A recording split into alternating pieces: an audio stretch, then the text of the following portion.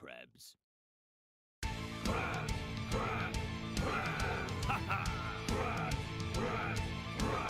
Here we go. One more time.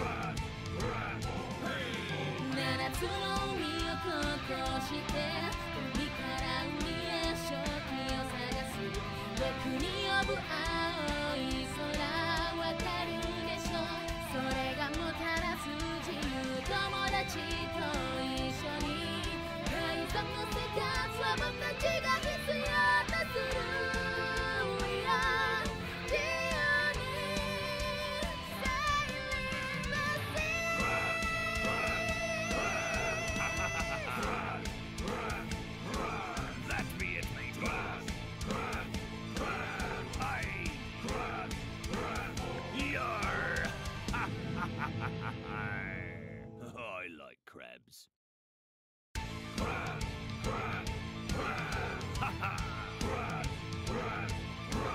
Here we go. One more time.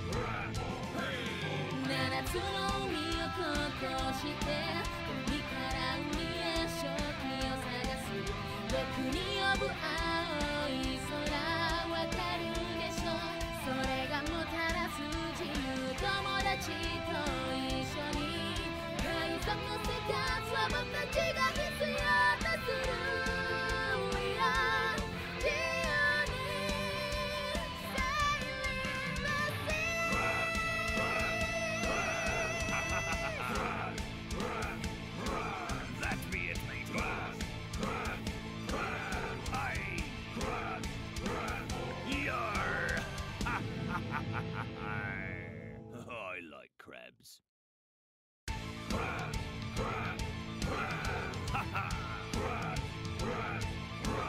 Here we go. One more time.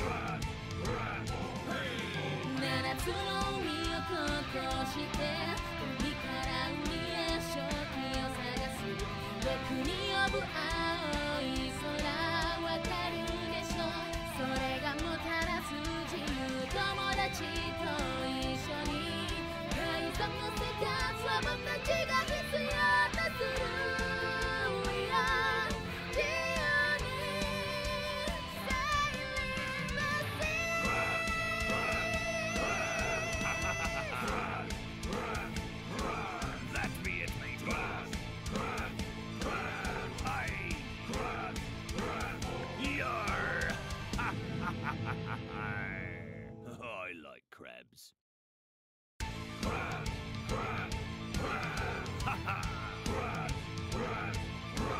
Here we go. One more time.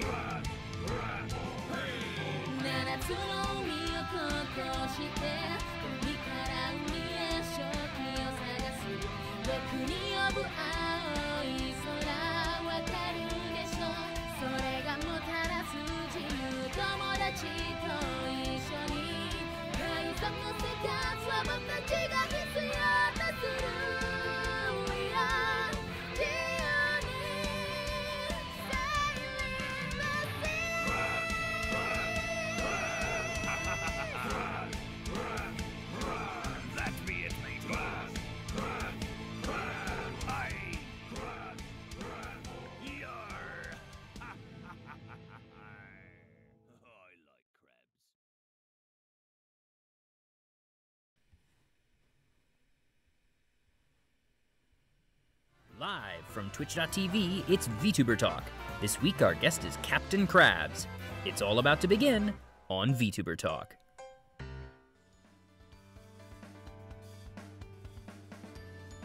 Hello and welcome to Vtuber Talk. I'm your host Jay and thank you so much for joining us this evening. For those of you who haven't been here before, Vtuber Talk is designed after classic late-night talk shows. Everything here is live, casual, and the goal is to simply have fun conversations that will entertain people who are already familiar with the guest while still being accessible for new fans. That's my way of saying I hope that anyone can tune in and have a great time. As always, all cheers and donations are split 50-50 with the guest. You know, one of the really cool things about running this show is that it forces me to go out of my way to find new and different VTubers. Just at the start, I knew that would be an inevitability, but it's been a really fun experience for me as a whole, just over these past now 13 weeks, going around to different streams, always trying to find new cool VTubers, and goodness knows, there are so many more just amazing, talented, friendly VTubers than I will ever have the opportunity to interview. But for me, it means that I'm always just bouncing around in different streams and also having, circle back, say hi to my previous guests, and it's a little bit hectic, but it's also a lot of fun. And one of the really cool things about VTubers and VTubing is just the sheer diversity of content and personalities and visuals. There's so much to see in the VTubing community, so if you're already in the community, even if you are already in the community, I definitely recommend go out of your way, try and find a few new VTubers, just hop around, see if you can find someone that obviously, you don't need to abandon your favorites, but don't be afraid to explore a little bit. I think that's half the fun of all this, and just being able to see and meet new people and really appreciate the amazing efforts and the creativity of everyone in the VTuber community. And I certainly know my guest tonight is one of the most creative VTubers I have seen. He is a DJ, he is an animator, he is many things, and I am so excited to have him on this evening. Please welcome my guest, Capt Crabs. Ahoy there, Captain. Thank you so much for being here this evening. How's it going? I'm doing great. Hopefully everything is coming through clear on the stream end. I always need to make sure that the sound levels have been set using your awesome 8-bit background music. Hopefully the levels there are set as well. Please let me know, anyone in the chat, if something's gone awry. We'll find out in a couple seconds, but in the meantime, I'm sure that plenty of the people in the audience tonight are already familiar with you, but for those who might not be, please tell us a bit about you. It can be your lore, the type of content you're best known for, anything you think is important when getting to know Capt Crabs. Well, I am a crab. That's part's pretty obvious. I'm also a pirate captain. I like music, so I like and live TD rigging. And sometimes play games. So I like chill, casual games. I'm also a wholesome VTuber. They call it say so, I guess is the term. The jargon, as it were. Yeah, just keep it kind of clean, So, yeah, that's probably the best summary of me I could give you. Yeah. You've been really busy lately. You've been streaming more often than ever before, it seems. Lots of DJ streams, but you've also done, art nights, some party game nights. You've been really getting out there lately, and you've been also just actively making new models and a lot of different fun assets as you go. Oh, thank you, Chunky Supreme, for the follow. And thank you, the Argonon Bob, as well. Yeah, I don't know. I keep myself busy as much as possible. And you seem to have quite the talent for it. That I know your day job is doing animation and whatnot, but is what you do by day the same type of animation that you've been doing when you're creating your different assets and outfits, or is this a parallel skill set that you've just been developing as you go? A little bit of it, yeah. I do a lot more video editing in my day job, but I do a lot of motion graphics as well. So it's a lot of After Effects, a lot of particle simulation, Premiere editing. So there is a bigger editing aspect to my day job than, say, what I do at night. But it's because of that I ended up doing all that stuff. Is kind of. Oop, 1 second. Audio's cutting out here. Oh no. Discord has not been cooperating with us tonight. Hopefully things end up going okay. I'm double checking some things on my end, making sure that I don't have anything additional running. I think we are good. Hopefully the connection holds out on us. Yes, that's It should be okay. Well, fingers crossed. We will troubleshoot further if we need to. Okay. Hopefully, Discord's being weird tonight. So, can you hear me okay now, or yeah. is it still doing weird no, stuff? you're good now. So I know that you did DJing streams prior to adopting your Captain Crabs persona, but that Captain Crabs was something that you had also prior to VTubing, if I understand correctly. Sort of. So what it was I used to DJ with the cam and do on a different channel, and Captain Crabs came out of that in that I had an emote that I created that was with the crab, and that little emote ended up turning into what Captain Crabs is to an extent, and it was made back when it first came out. So it was my little rave crab. So it kind of blent into what ended up being Captain Crabs in the end, but through a few revisions. There was a oh no. Losing audio again. Are you I don't know. Not quite sure what's going on. We will continue to work through this. Thanks for being patient with us, folks. So, sorry, the last thing that I heard was that you went through some revisions in order to get to the Captain Crabs that we know and love today. So, was the first DJ Captain Crabs stream something of an experiment that then just you ended up rolling with, or was it something that you consciously decided, all right, I'm going to try doing DJing as Captain Crabs and see, for an extended period of time how that goes? It was more of an experiment, really. I was like, oh, well, I wonder if I could actually DJ without any, actual seeing someone actually doing it, and if people would actually watch it. Well, I think we keep getting cut. I'm wondering if it's you getting cut when you're getting too loud. Oh. You might be okay, hold on. Getting capped out there somewhere. Let me try something here. 1 second.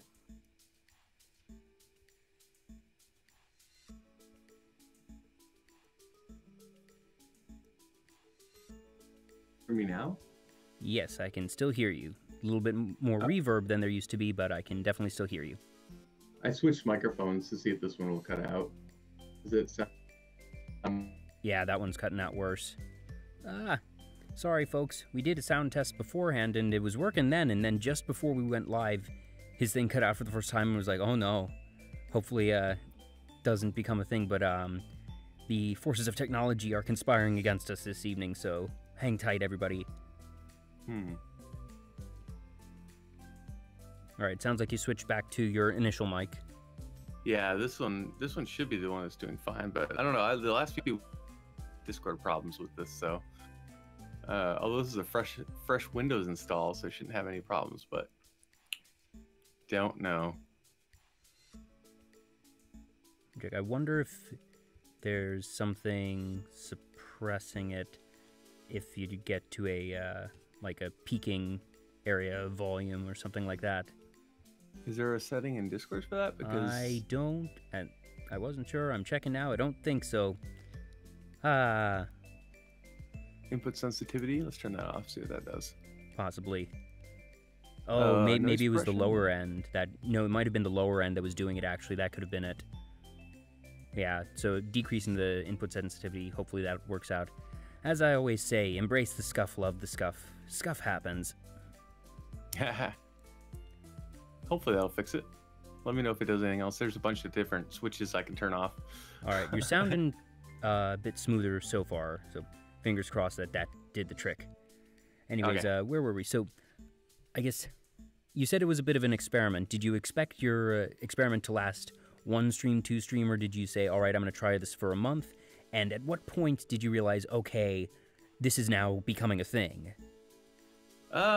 I think I just kind of like, especially with the DJing, because I was going to do some game streams and a little bit of art and kind of just, whatever I felt like, really chill, because I had gotten very stressed out after about 6 years of streaming.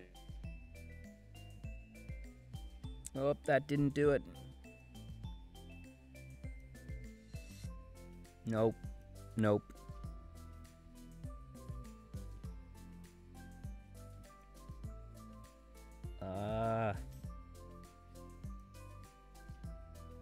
Please stand by, folks.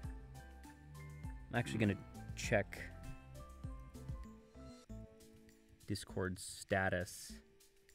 Make sure there's not actual stuff going on that end.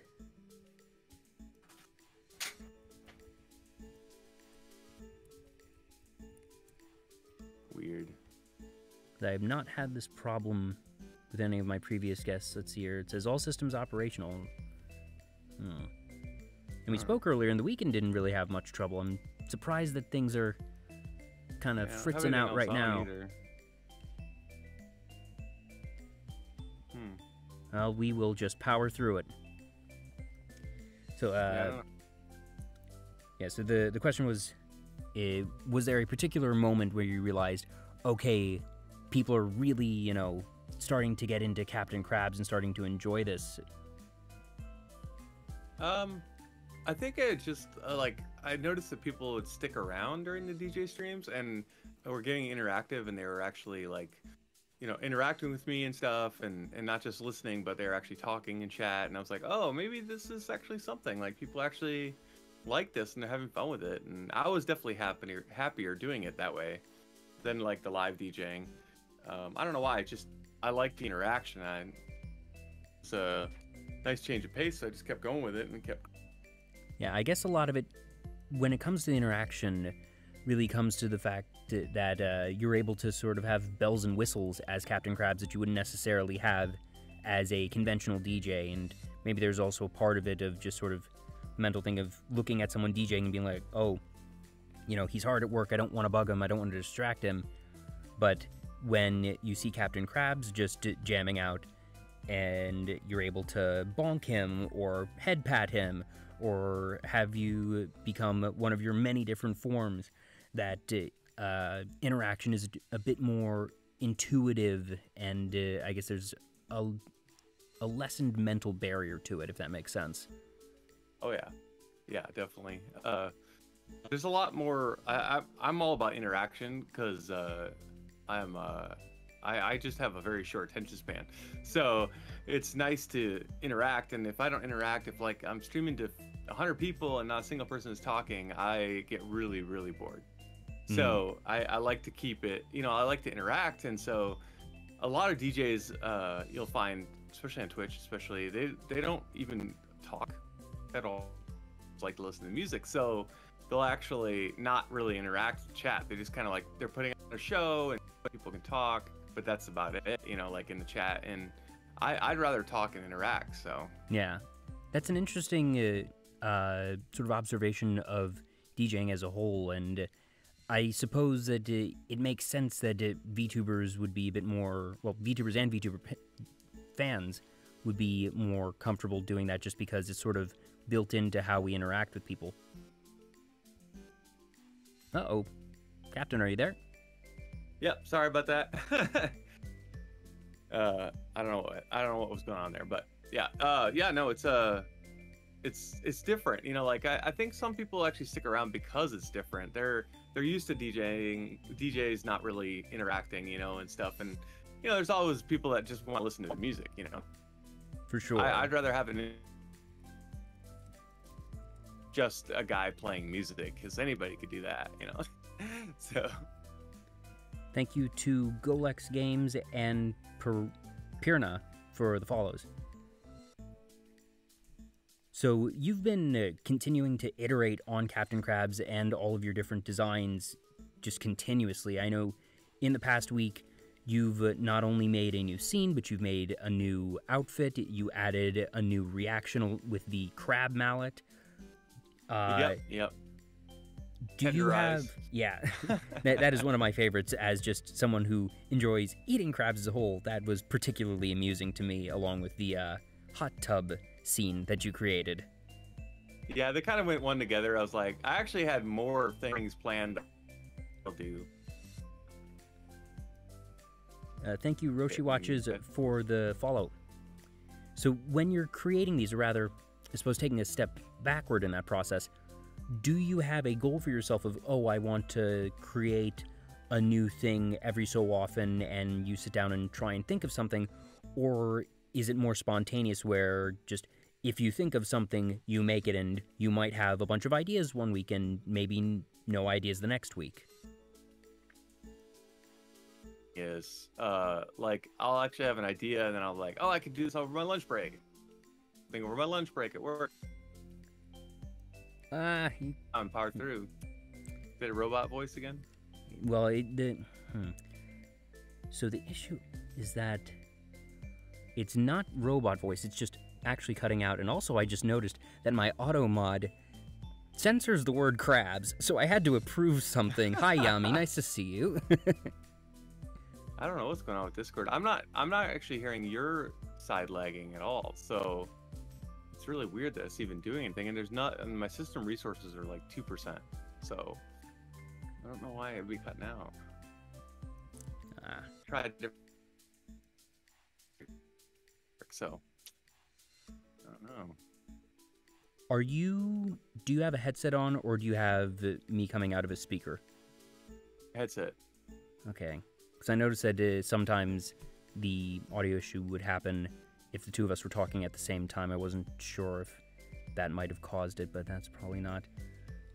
We will continue to brainstorm and troubleshoot as we go, folks. Embrace the scuff, as always. So, you mentioned just, doing these things over your lunch hour, so you're really fast at this. If you're able to do this in such a short time, I guess that comes just from years of practice and doing all the different things that you've done. Yeah, I mean, I like to run with ideas. So like today I was like, wow, I'm gonna make a new hairstyle because I wanted to. Iron Mouse had done a raid, and I was like, yeah, let's just make a new hairstyle, and I made an Iron Mouse costume. And there we go. I don't know. Hey.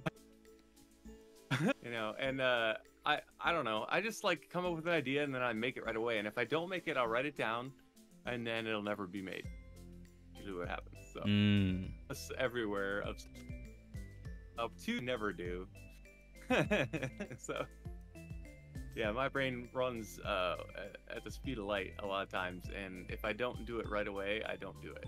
So I have to like make lists and then try to do them, and it just depends. Like whatever, if I'm really passionate about something right away, it's much quicker, and I can get it done pretty quickly. So I think the Iron Mouse thing took about 2 hours. The costume one, about 2 hours. Her hair, she's got a lot of hair.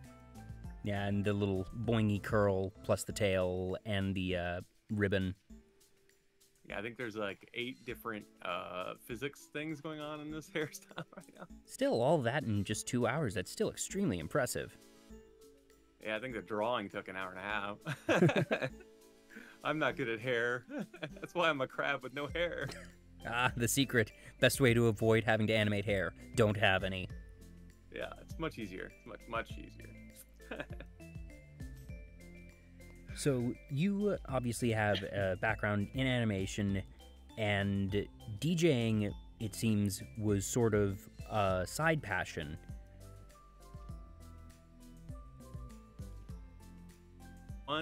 Whoop, sorry, the first few words of that got cut off. Sorry. Yeah, so it basically started because I wanted another hobby, because I didn't have enough hobbies as it already was, that didn't involve what I did, which is like video. And I was like, well, I like audio, and I at one point used to try to produce audio and music and stuff a long time ago. But I was like, oh, I like DJing, I'm watching DJs, and I was... We're still losing you, Captain. Ah, man. 1 second. I'm going to try... Bear with me, folks. I want to see if I cut the screen share feed. Captain, stop the screen share feed just for a second, that if we have to do this radio style, we will see. Yeah. Let's experiment with this for a little bit, see if it improves things. Sure, no problem. All right, Yeah. so,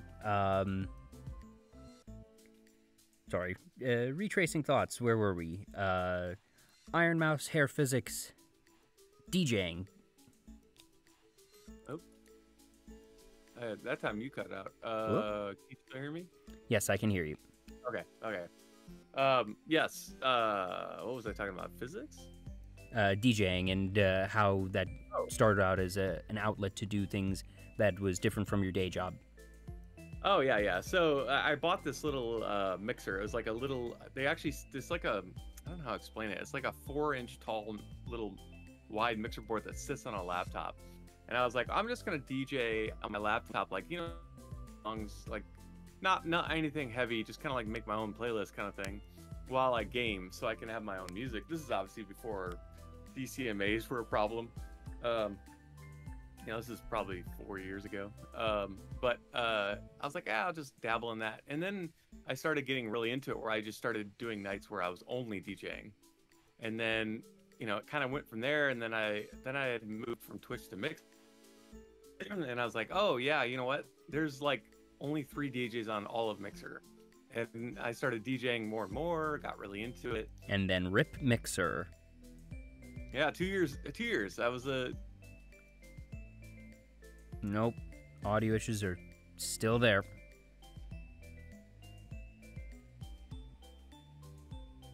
Captain?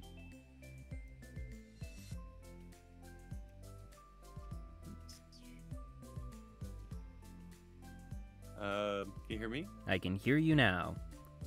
I don't know what's going on. I'm not even seeing anything spiking on my... Whoop. I do not know. I have not had this issue in any of my previous shows. Okay, I do have one way we can fix this, maybe, but it involves me plugging some other things in, so give me 1 second. Okay. Please stand by, folks. Yeah, but we won't be able to do the model. Gotcha. Okay. Ah, the joys of live production.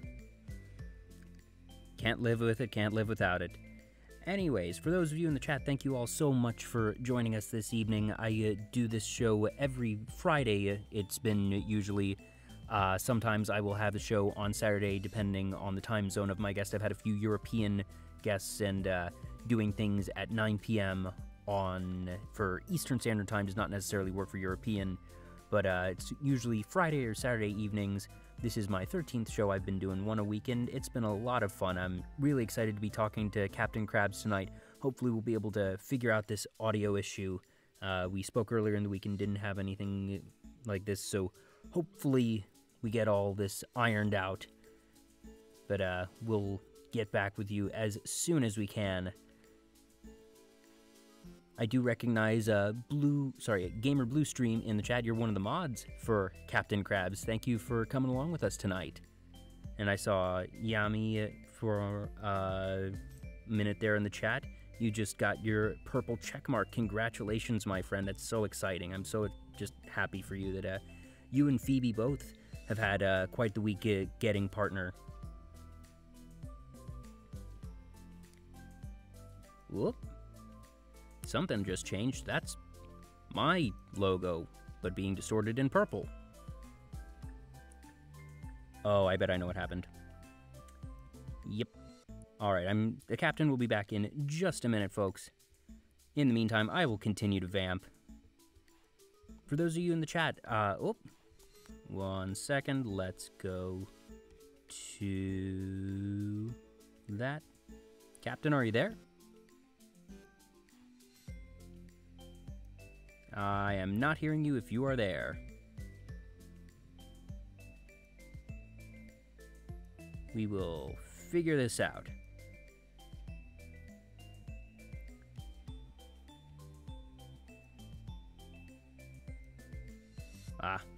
Probably just a microphone setting that needs to be switched out. Anyways, for those of you in the chat, let me know, how did you discover Captain Crabs? Were you rated into him? Were you looking around for a DJ? How'd you end up meeting the captain? Or is this your first time learning about him tonight?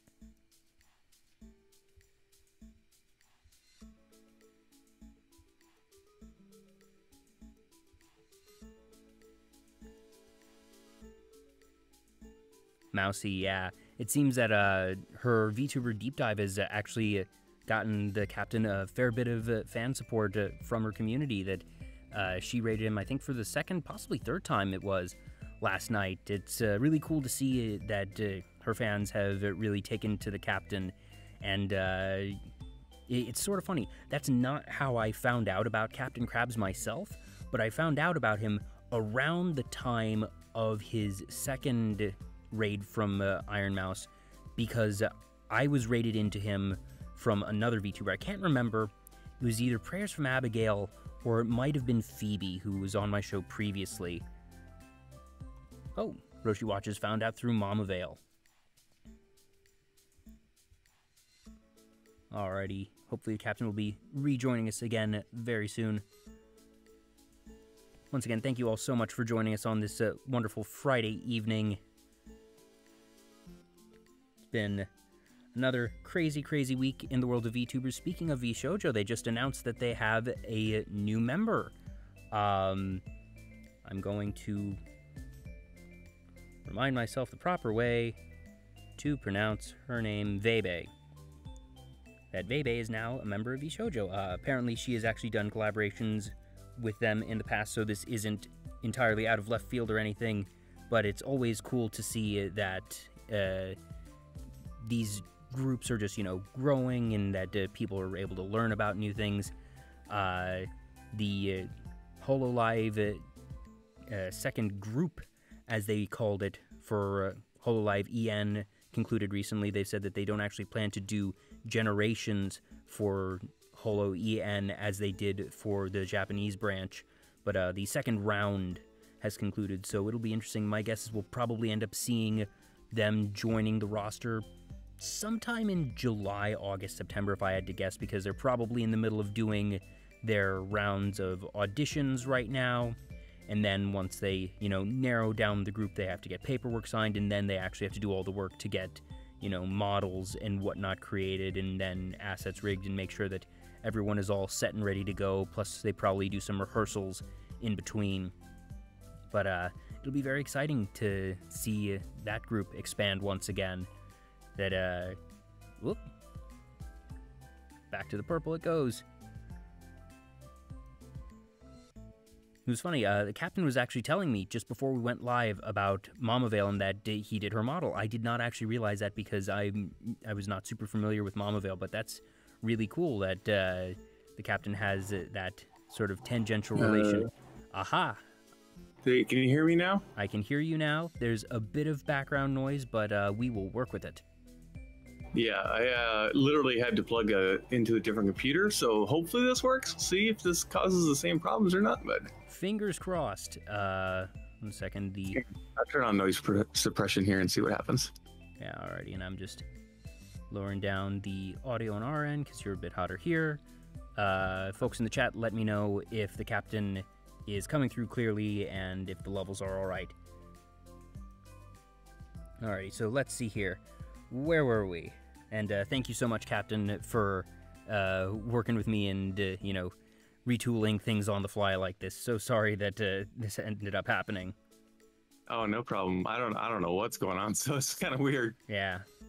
Well, anyways, now that all that is over and done with, let's see here, retracing where we were. So yes, DJing. So you ended up becoming, you were telling me about the last of your time on Mixer. Did you end up becoming one of, 10 or 20 DJs on there, or was the DJ scene still on the smaller side when things shut down? I think in the end there was maybe 8 DJs. Okay, so still a niche market. Oh yeah, well, and Mixer wasn't, I mean, it had a lot of people, but it wasn't anywhere near the levels of Twitch. Like Twitch was still just ridiculously, bigger. But it just kind of like, hold on a second. Ooh, what was that? Sorry. Anyways, yeah, it was still a niche market, but there was, we were getting, like 50 to 60 people in there watching, the streams and stuff like that. So it wasn't like super low. It still was a pretty good, size group of people and stuff. So now, it's kind of cool. Was it particularly complex to port things over when Mixer shut down, or were you able to get things shifted over relatively easily? And thank you, Raymond Dawes, for the follow. And, Sorashima VTuber, I missed you as well. Thank you for the follow. Well, so I actually came back to my original channel, which is not the Capt Crabs channel. So when I came back from Mixer, because that was February of last year. So I think it was like, I went back and I was just miserable and I was thinking about quitting streaming. I wasn't enjoying it. And then I just kind of like stopped streaming a lot and just every once in a while. And then, you know, like I started watching more VTubers because VTubing was starting to pick up. I think I created the account in July, but I didn't really start streaming until August, when I finally made a character and stuff. And I don't know, it just was something about it was just like really cool to see, you know, like it just kind of picked up suddenly. And I don't know, I came in right at the right time when VTubing was just starting to get really big on Twitch, especially. Yeah, it definitely sounds like it was a right place, right time situation. Oh yeah. Yeah. Because it was like, then it started picking up, and there's a lot of VTubers. I mean, now there's an insane amount of VTubers, but it was more of a YouTube thing than a Twitch thing. Yeah. You know, before, like, I think October was like the big month when it started picking up last year. Yeah, that makes a lot of sense because that was about the time that Hololive English came out and really just galvanized the entire community. Oh yeah. Oh yeah. It just started picking up, and it was kind of crazy, and you know, it was nice to be there for the ride kind of thing, you know.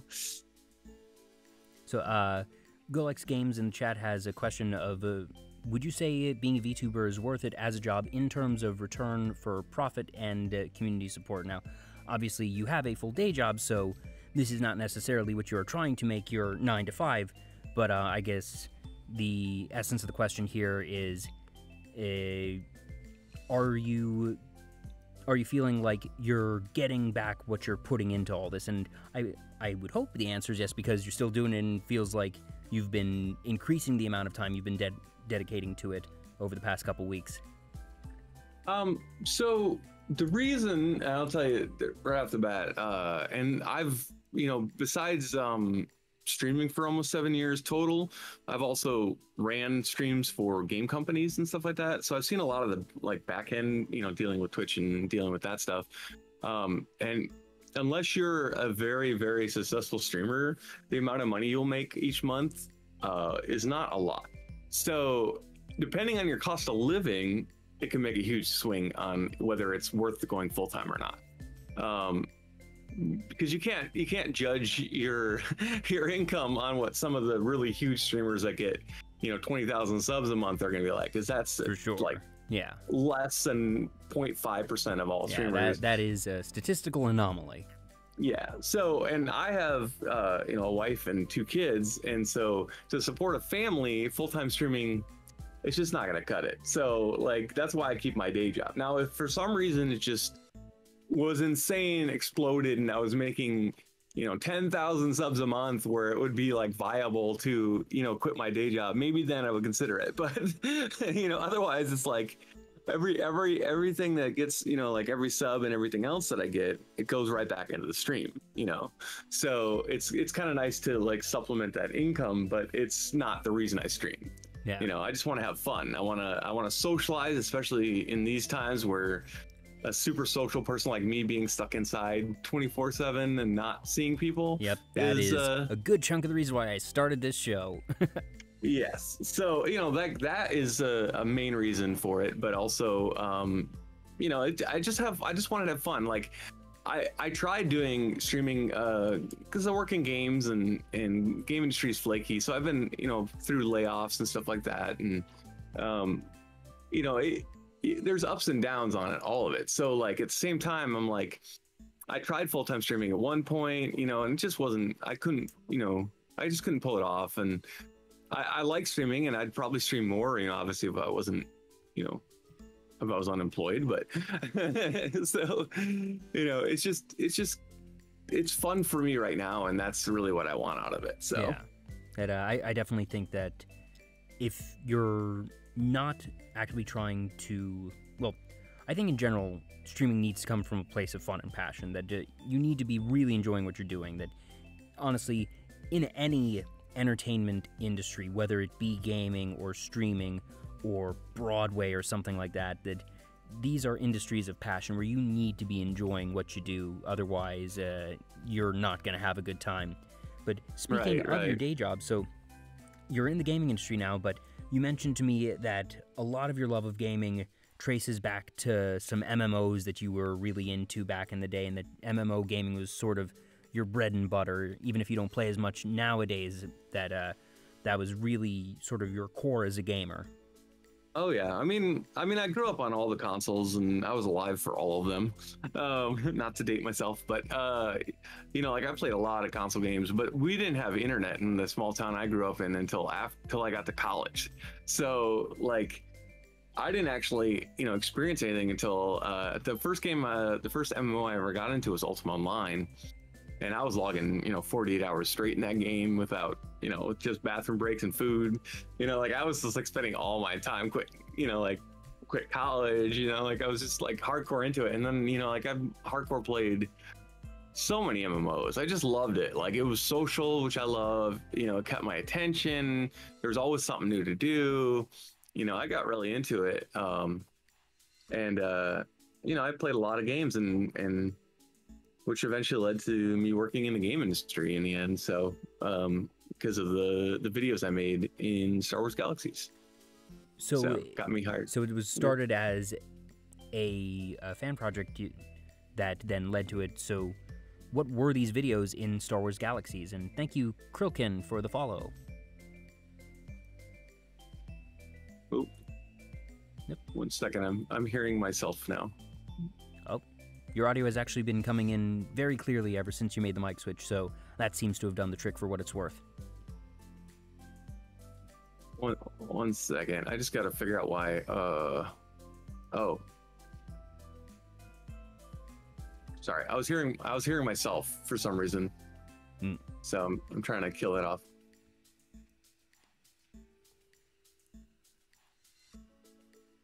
Oh, well, I guess I'm just going to hear myself. I don't know what's going on with that. Did you maybe turn a monitor on or something? I think... Steam started streaming. That's weird. That's interesting.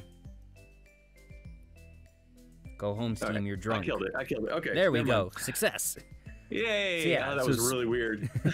So Star Wars Galaxies videos. So what were these? So... The back history on them was there's a dancing profession in Star Wars Galaxies. There was a musician and dancing. You could level up and just be a dancer.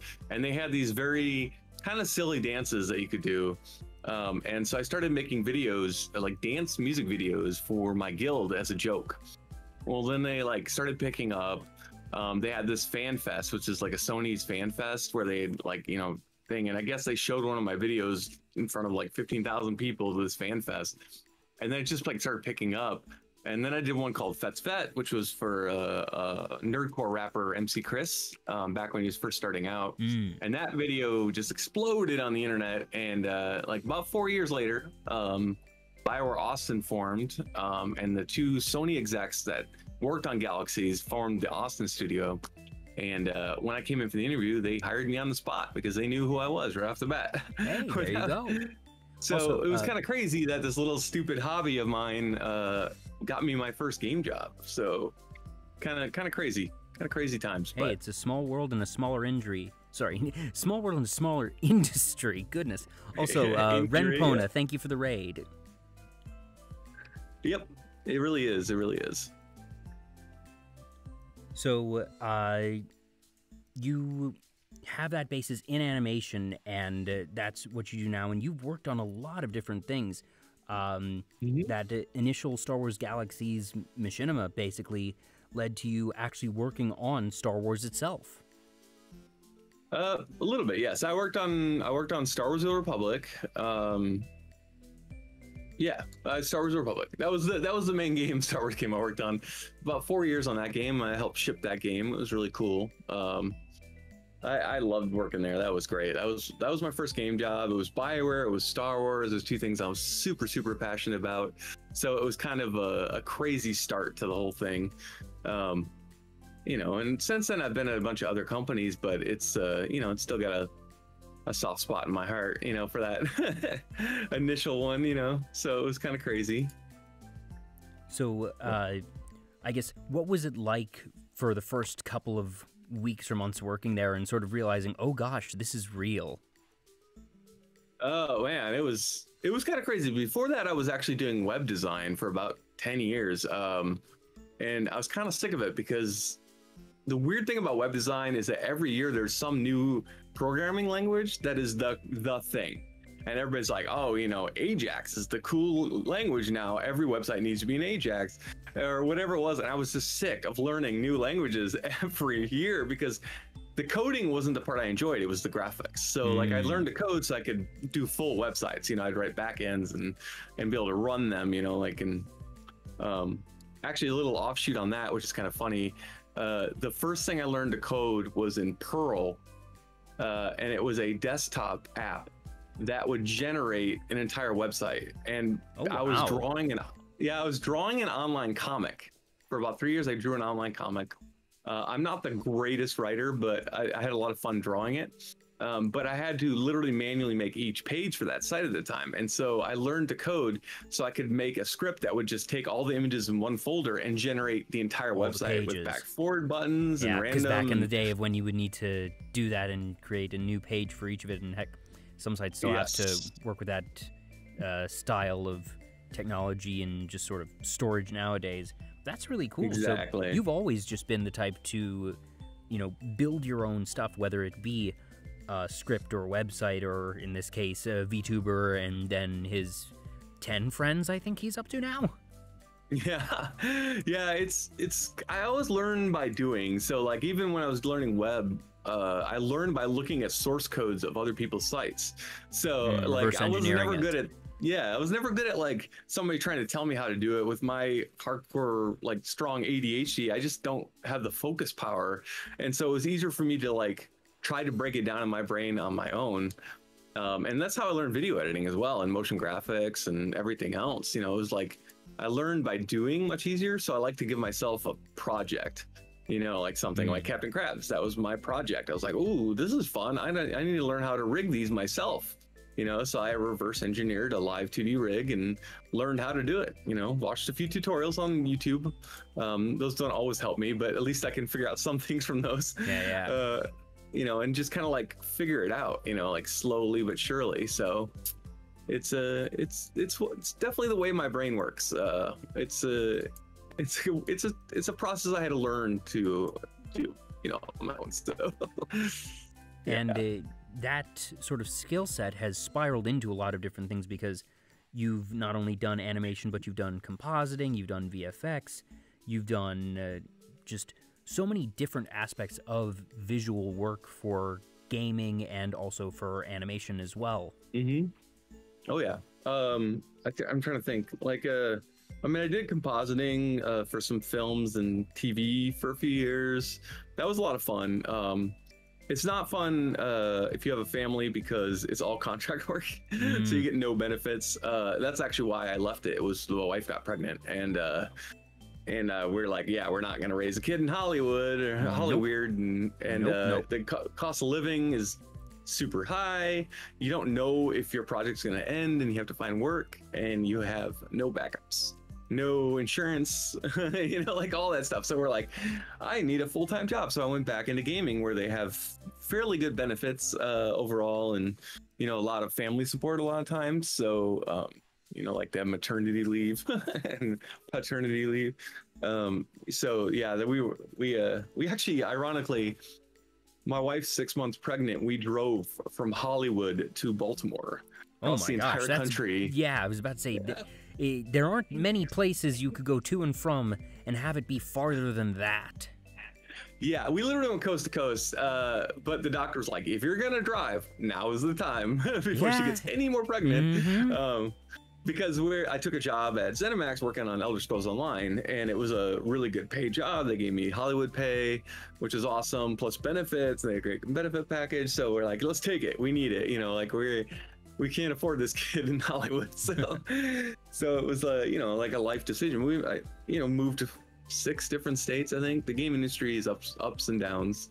So you never know if you're going to get laid off or move on to something else if something is going under. Or, yeah, so you just kind of have to roll with it. But you know, like I still enjoy it. I still enjoy the industry. So yeah, I've done the drive from Dallas to Maryland, which is about half the country, and that took, I think it was 3.5 days ish. We stopped at one point to see some family at about the halfway point for like half a day or something, but otherwise it was, you know, a good 3 days just driving. How long was that road trip from Hollywood to Baltimore?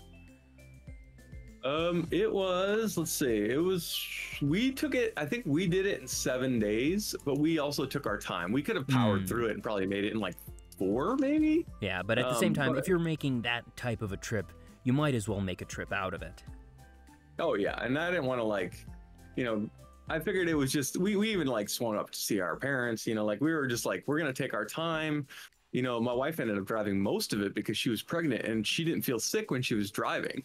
So it was better for her to drive than to actually try to, you know, actually not, you know, like be the rider. So it was kind of all over the place with that, but it was a lot of fun though. I mean, I think overall we enjoyed it and it was a nice change of pace and definitely a road trip for the memory.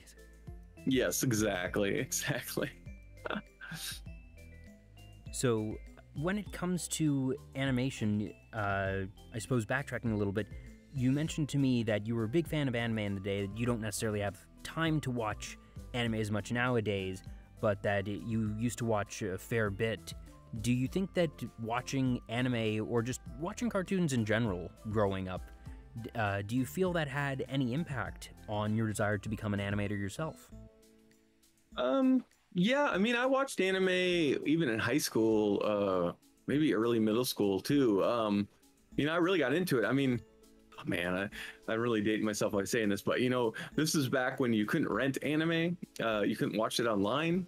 So you actually had to buy it from like a Suncoast video.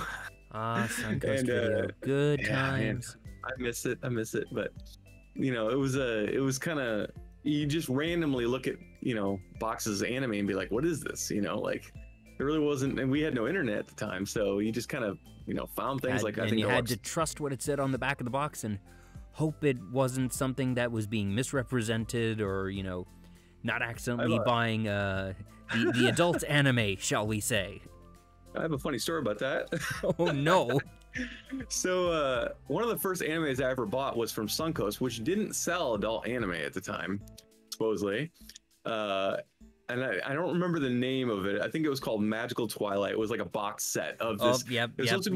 Gamer Bluestream literally witches. just put in the chat, ask him about Magical Twilight. Yeah, so it was like a box set.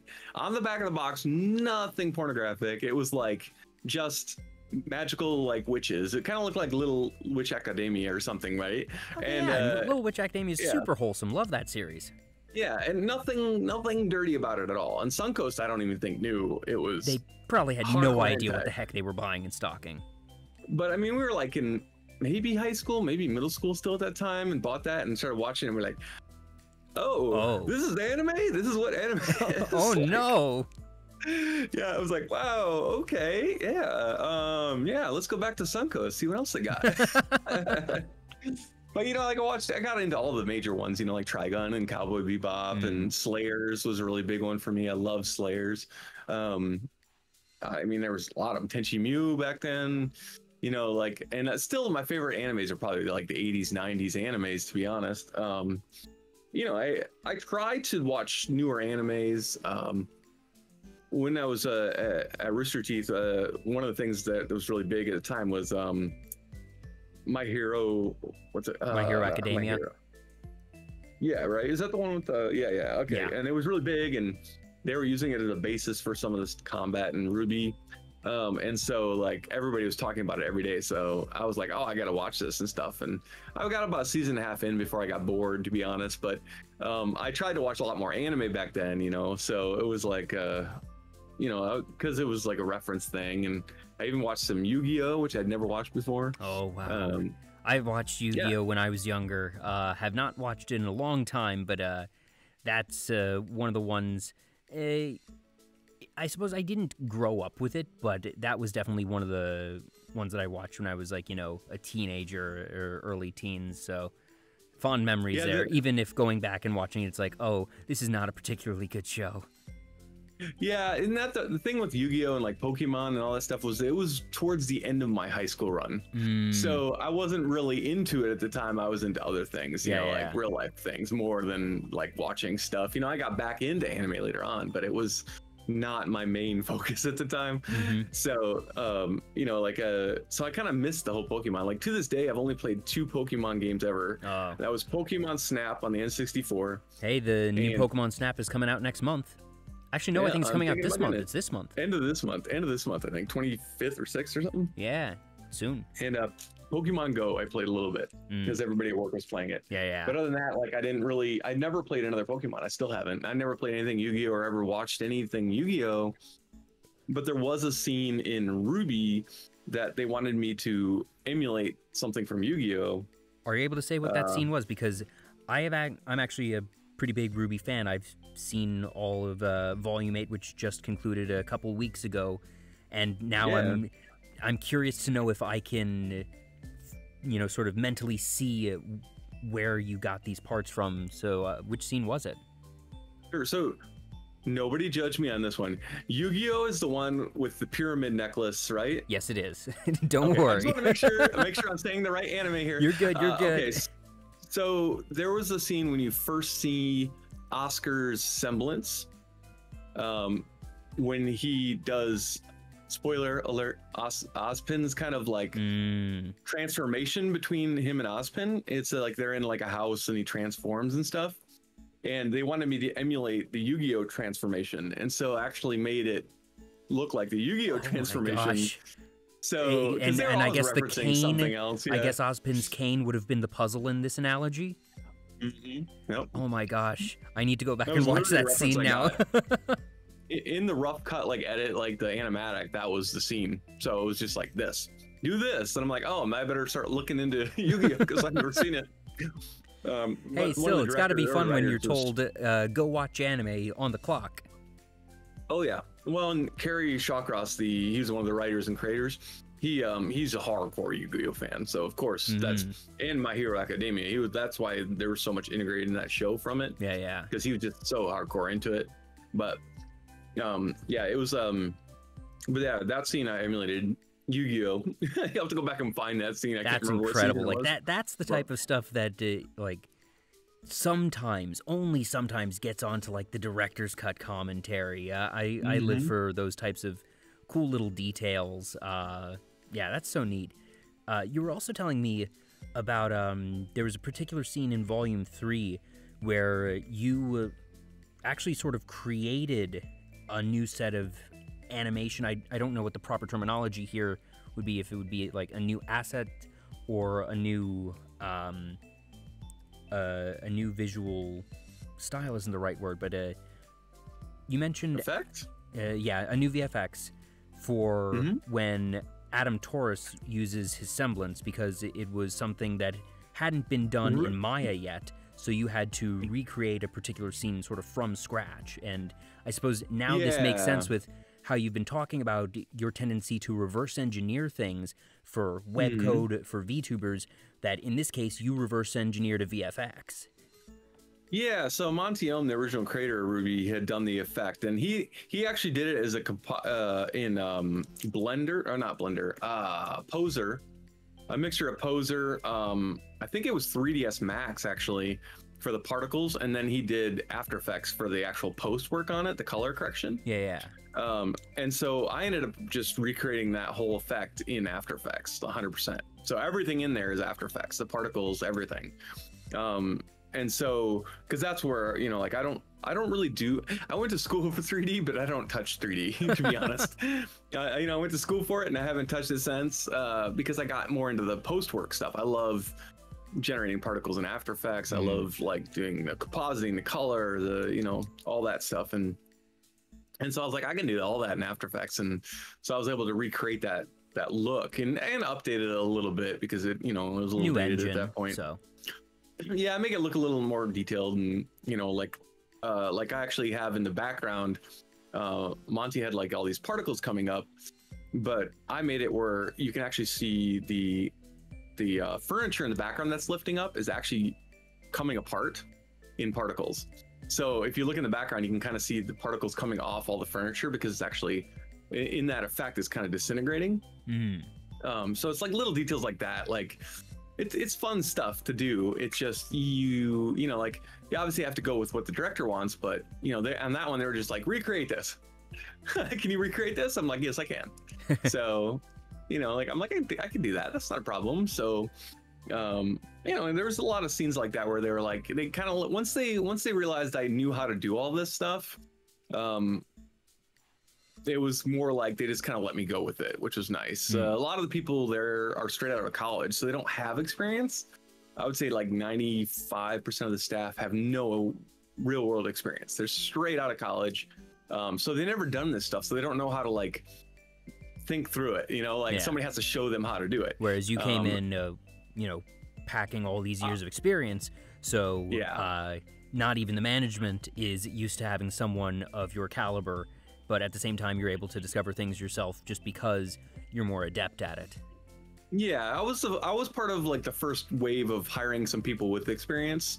They were struggling with that because of costs. They didn't want to pay someone the wages they were getting in Hollywood in Texas, and nobody wanted to take the job otherwise. Yeah. So it was tough. And even I took a massive pay cut to work there at the time because I just was excited about the project. Like I really liked Ruby, and I was like, oh, I can take a pay cut for now, and maybe things will shape up later. And unfortunately it didn't, but well, maybe it didn't shape up with that particular project, but things have shaped up in your career as a whole. It certainly seems that oh yes, you've gone through the ringer in more ways than one, but you come out on top in the end. Oh yeah, and I enjoyed working on the project. Like it just when you support a family, you gotta of course make a living wage. For sure. So it was fun. It was fun 2 years, and moved on, but still has a I still love that project, and I miss working on it too. So it was fun. Do you keep up with Ruby, or just, I suppose, in general, do you find yourself keeping up with projects that you have worked on after you leave the project? Because I know having, I only have had one job in the gaming industry thus far, and I very quickly noticed my gaming consumption plummet.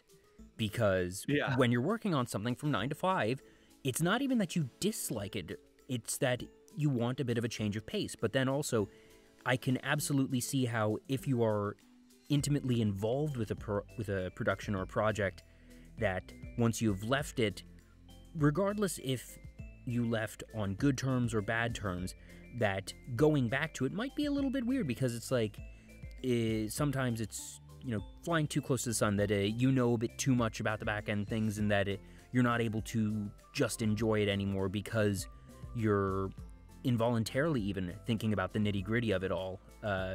Do you find yourself having that struggle, or are you able to separate it mentally? Especially in games, I definitely know a lot of people that don't play games once they started working in games. It's more of like a time thing a lot of times, but yeah, I didn't really affect my gameplay. Having kids affect my gameplay. Very fair. But it wasn't that I didn't want to play games and stuff like that. And I still do. I just end up going more casual games that I can pick up and play and stop on a whim, like like Minecraft or Stardew Valley or something. But it didn't affect it. The only thing was that probably got the most effect was working in Hollywood and doing post work, because I cannot turn off my brain when I watch a movie. And so it's not even a particular project or franchise, it's just holistically when you're watching films now, your I brain will goes into that judge. mode. Yeah. Well, I'll be like, oh, I can see their green screen lines. You know, like I can totally see where they messed up, or oh, that CG doesn't look very good. I would have composited that differently. You know, I mean, I still enjoy it. Don't get me wrong. I love movies, and it's not that hard to please me. We'll put it that way. You know, I love movies that are really dumb sometimes. Like, But after years of hate me, training to be but yeah. technical, your brain flips to technical. Oh yeah, and the thing was, my wife actually went to the same college I did for 3D animation, so she had some of this post work. She didn't end up doing it for a living, but she knows like how this stuff is put together too. So we end up just judging the movie's effects the entire time. So we're just like, you know, like, oh man, did you see that green screen line? Oh yeah, I really saw that. Man, Well, that I looks suppose if horrible. nothing else, it gives you something to bond over. And thank you, Raymond Oh, Dawes, yeah. for the raid. Yeah, it's kind of like that, and you know, like it's not that we like are judging the movie like I hate this movie because they messed up on the effects. It's No, more of just it's an amusement thing. Oh, there's things I've seen that I can't unseen though in movies. You're just like this big blockbuster movie, and you're like, oh man, that looked bad. Like, why is his foot slipping? You know, I noticed his foot slipping. No one else noticed it, but I noticed it. And now I can't unsee it. Yeah, just when you get into that type of technical thing, and it's just, I'm not able to detect that type of thing for films, but it's the type of thing that I played music for a while, so I have a bit of a sharper ear than most, and I'm able to detect some more subtle things. Same thing in just, you know, other quirky aspects, but, you know, when you have a specialty, it makes sense that you're more attuned to it and that you're able to detect these things, and that's really cool. I suppose it might be a little bit annoying, but it's still neat, I suppose, that you and your wife have been able to, you know, sort of bond over that and enjoy that together, that it's not just one of you saying, oh gosh, I see that thing, and the other doesn't, that you're both like, did you see that? Oh yeah, I totally saw that. Oh yeah. Well, and you know, it's not even just like VFX stuff. Like I can judge a movie by the way it's written and the timing, especially editing, because that's what I've been doing for 15 years. So like I you know, like Gamer Blue's trying to egg me on right now because he knows the rant. Gamer Blue's my real life twin brother. He knows my rant about the Justice League Snyder Cut. Yeah, I saw that IGN posted a thing saying that apparently 10% of that film, at least of the Snyder Cut, was in slow-mo. I have not seen the Snyder Cut, but I saw that stat, and that's just baffling to me. It is better than the original, the Justice League. It is a much better movie. They flesh out the characters. My opinion is it's a 4-hour-long movie. If they would have cut out all of the slow-mo, it would have been an hour-long movie. Because every time there's a fight, it goes into slow-mo.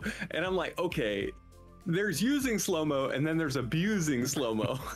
This is abusing slow-mo. Yes, like, when you reach double-digit percentage points, that's probably abuse. I feel like, you know, you should probably never have more than 3% of your film in slow-mo. Like, well, and I know it from the post side, like the cost of that, like all that, because when you do slow-mo, that's not, you know, like you're not seeing those particles in real time. Those are all post work. All of that's post work. In fact, a lot of the movement of the character, like the people, are sometimes even, you know, painted frame by frame in post. And so like I'm like, the amount of money they would have spent on that slow-mo when they could have done it in real time with a tiny bit of slow-mo and still looked as cool, if not better.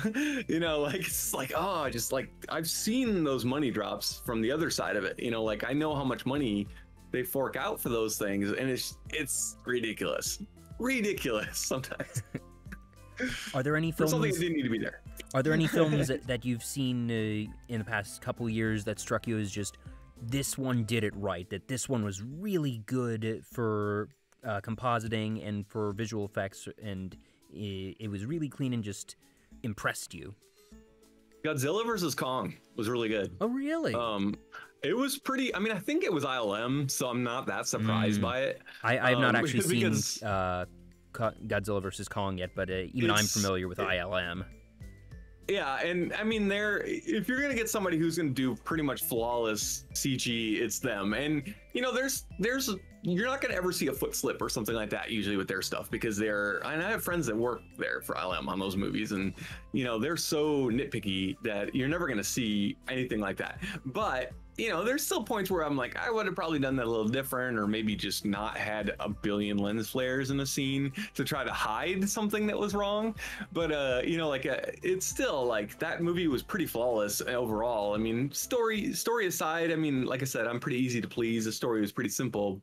But man, it had that monster fights that you wanted, like that everybody wants, you know, like it was just everything I've heard, like I said, I haven't seen it myself, but everything I've heard is just, it's good, stupid fun, and you get what you came for. Well, in that first one that they made, the first American-made Godzilla movie or whatever, maybe not the first one, but the second, where like Godzilla didn't show up till 75% of the movie was done, and then he was like in a smoke cloud in the city. You're like, that was the first one. That's not what people wanted. Yeah, they wanted Godzilla to be at least 75% of the movie, and this one got it right. That's really the difference of, I think, because in the original Japanese productions of Godzilla, Godzilla is a human film. It is about the people. It is about just sort of war, technology, and society, and handling of crises, because Godzilla himself was initially an analogy for nuclear warfare. But nowadays, and especially in the Western markets, Godzilla is meant to be just good old rock'em sock'em monster bash.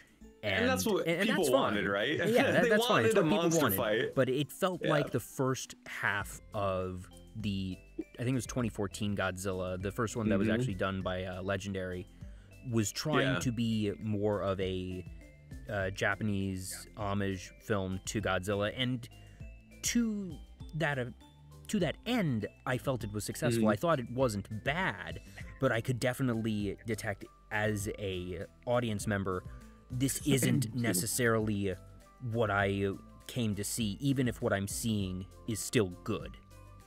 Yeah, this one is definitely catering to what people have been asking for. I mean, there's giant fights in the ocean, like, which you never guess, you know, like, and there's the city fights and everything you want from a big monster thing where they're just yelling, you know, they're screaming and doing the Godzilla roar at each other, and you're just like, yes. Gotcha. And from what little I know of visual effects, doing a scene in water is one of the most difficult things, because water, not only are you having to worry about the movement of these giant CG monsters, but you're also having to account for how does the water move around them. Oh yeah. Well, there's also like filmmaking. So like one thing I'm picky on is camera placement, stuff like that. There's like, I don't know, have you ever heard the rule of thirds?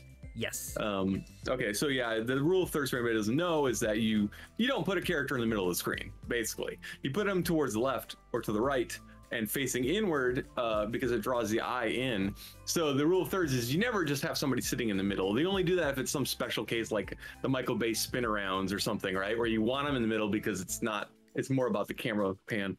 And there's a lot of movies that do that, or they'll break the line of sight, you know, like they'll swap the camera to the other side of them and it's not in the same angle, where you're basically trying to do a parallel angle to it, you know, and that's not how a normal person sees. So like that kind of stuff really bugs me when movies do that. And this movie did a very good job, even with the crazy cameras movements, because you're literally having Kong and Godzilla wrestling on a aircraft cruiser in the middle of the ocean, you know, like you're just like, and they're, you know, rolling in the water and going back and forth, and you're like, I'm like, they didn't break the rules at all, you know, even doing these action scenes. And I was like, you didn't ever have to think what's going on, you know, like I don't know what's happening right now. It's like it followed, and it was really good. So I recommend that movie. It was really good. It was worth the you know, HBO Max subscription that my brother pays. So have you ever considered having Captain Crabs do, like, whether it be reactions or commentary of this type for, I don't know, trailers? I'm sure you can't, you know, broadcast a full film or anything via Twitch, just, you know, DMCA, but you could do probably an analysis of, you know, specific scenes or something to that end, because I don't know necessarily about your broader audience, but I find this stuff fascinating. It's obviously something that you're very passionate about yourself and very knowledgeable about. Yeah, I actually, when I ask people like, what else would you like to see, especially on my YouTube, because I don't know what to do with my YouTube. A lot of times, like now I'm just releasing like a gameplay video once a week. Captain Crabs Reacts, let's go. Yeah, that's actually been one thing people keep bringing up, because they always see how passionate I get when I get into a subject and how much I can rant on it. But I haven't done it yet. I just haven't gotten around to it. It's been hard enough juggling my time now that I'm like, I really want to do more with YouTube, but I don't know. I mean, reacting to trailers would probably be the easiest thing for me to do, because it's short content. You know, like and it's something that's not going to get DMCA'd. Yeah, I still could get a claim on it, but you know, there's ways around that.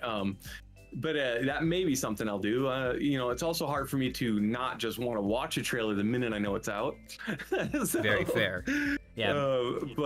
Yeah, I mean, I definitely would. That's something I've been interested in. If people wanted to watch it, I'd probably try that. I mean, people have said do reaction videos, and I'm like, of what? You know, like movie trailers I could see, but like other than that, I don't really know what I react or maybe to. So, like I said, maybe it's not necessarily a reaction, but maybe it's an analysis. So you can still watch the trailers when they first come out, and you can enjoy them and you can digest them, and then you do the video recording of after you've seen it and enjoyed it as you normally would, and break things down.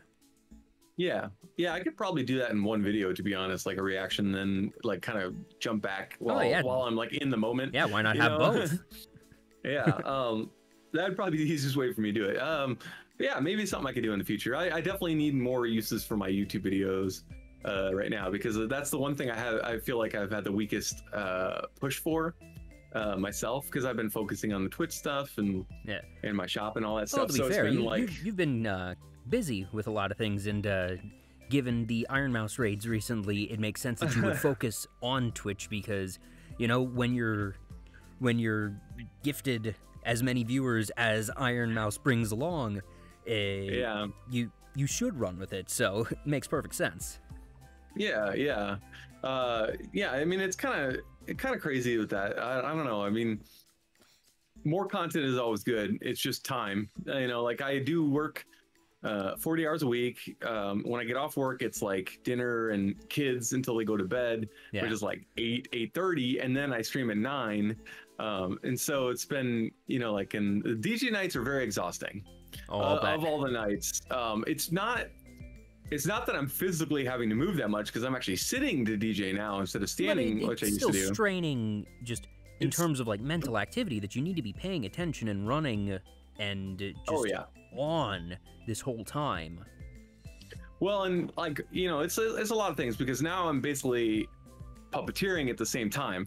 So it's like, you know, like, and my claws go up when my eyebrows go up, so I have to juggle them when I want to wave, you know, glow sticks around. I'm like, it looks really funny. If you guys want to see what it looks like when I'm DJing, check out my TikTok. There's a video on there called like VTubing in real life or something like that, VTubing versus real life. And it shows me doing the DJing, and then it flips to my face. If you don't want to see what I actually look like in real life, don't watch my TikTok video. Breaking of immersion. Break that immersion. Yeah. So that's not as tiring, but the way I DJ is different than a lot of people. A lot of people make playlists, and then they just go song by song by song, and they have them all pre-set up. You know, like, this is my playlist for the night.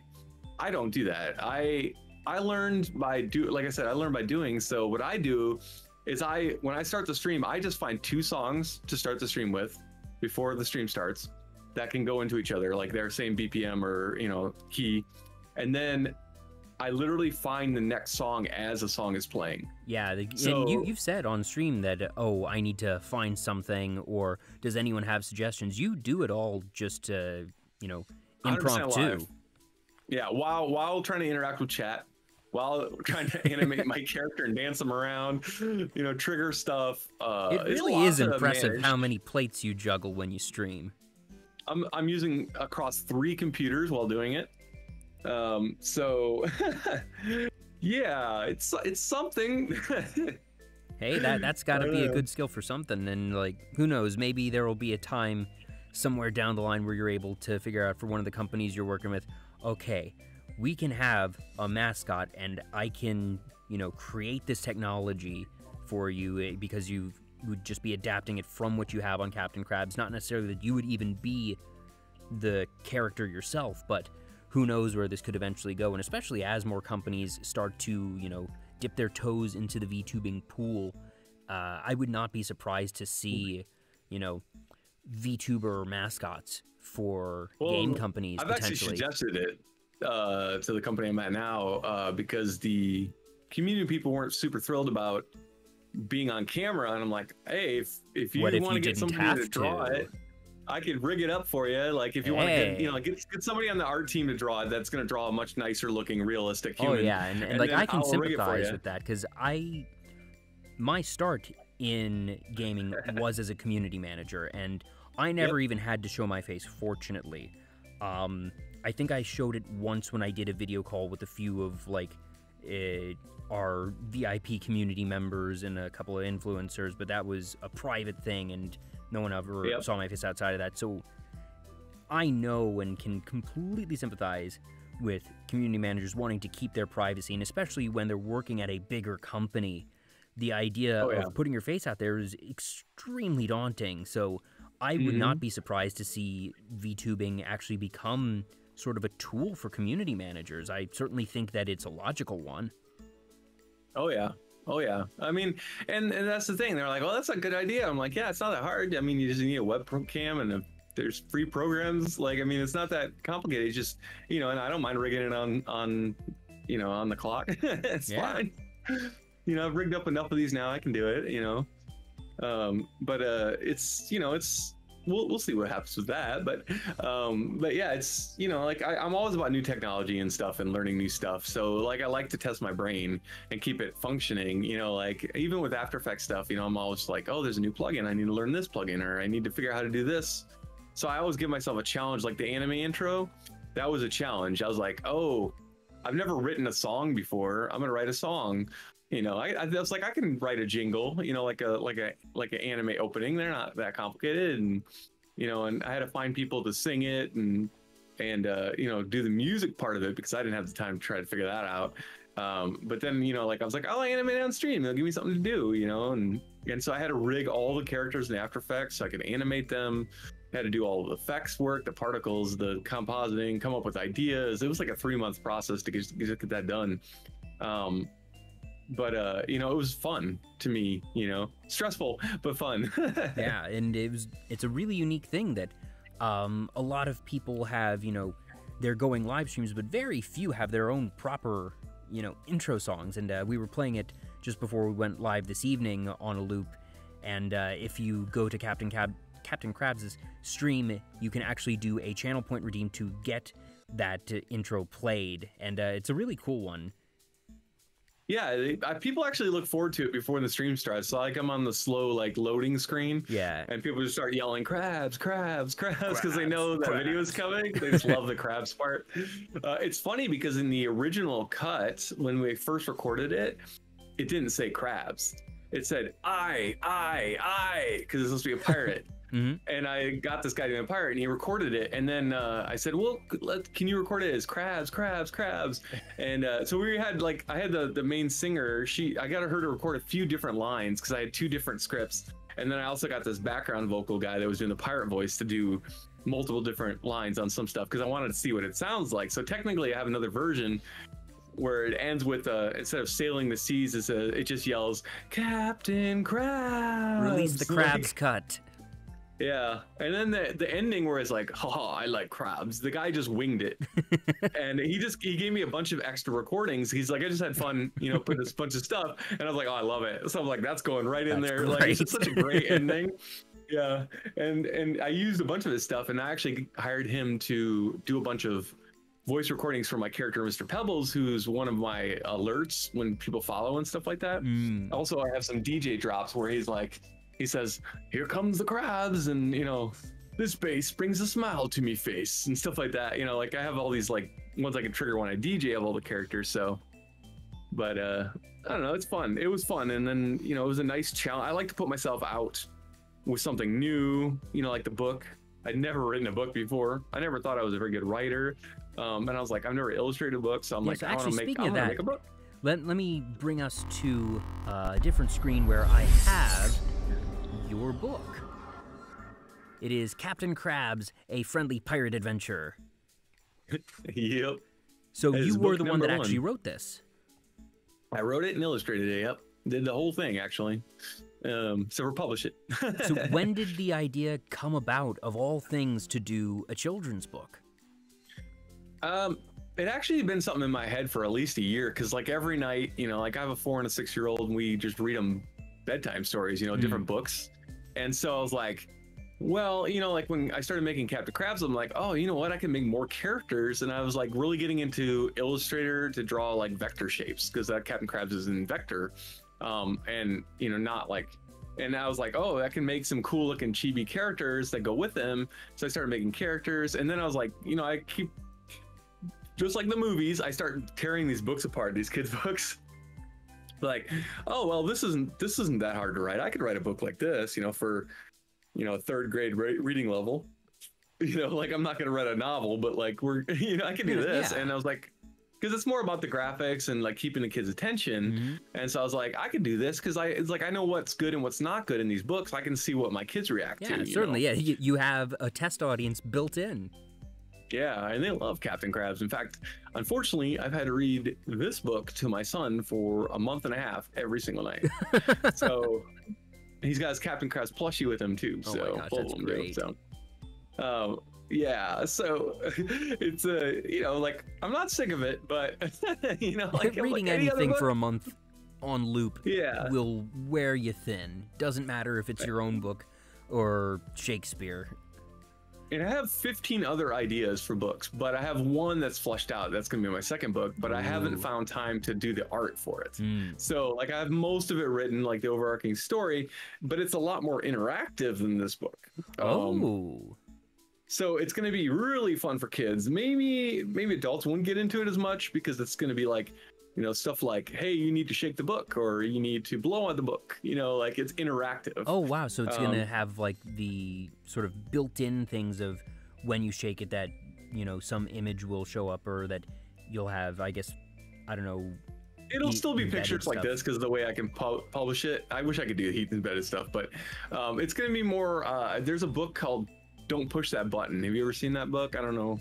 I have not. If you don't have kids, you probably haven't seen the book. If you have kids, you probably have seen the book. It's basically a book where there's a button on every page, and the guy tells a story, and he's talking to the audience, and he's like, but don't push that button. Don't push that button. Right? Oh, and gosh, and goodness knows with kids, the minute you say don't do this. Yeah, like there's like a Christmas version of it, and like then you switch the page and something happened because they pushed the button, right? That's the whole point of that. So are there different outcomes? Is this a choose your own adventure book where if the child pushes the button that you go to one page, and if they don't push the button you go to another?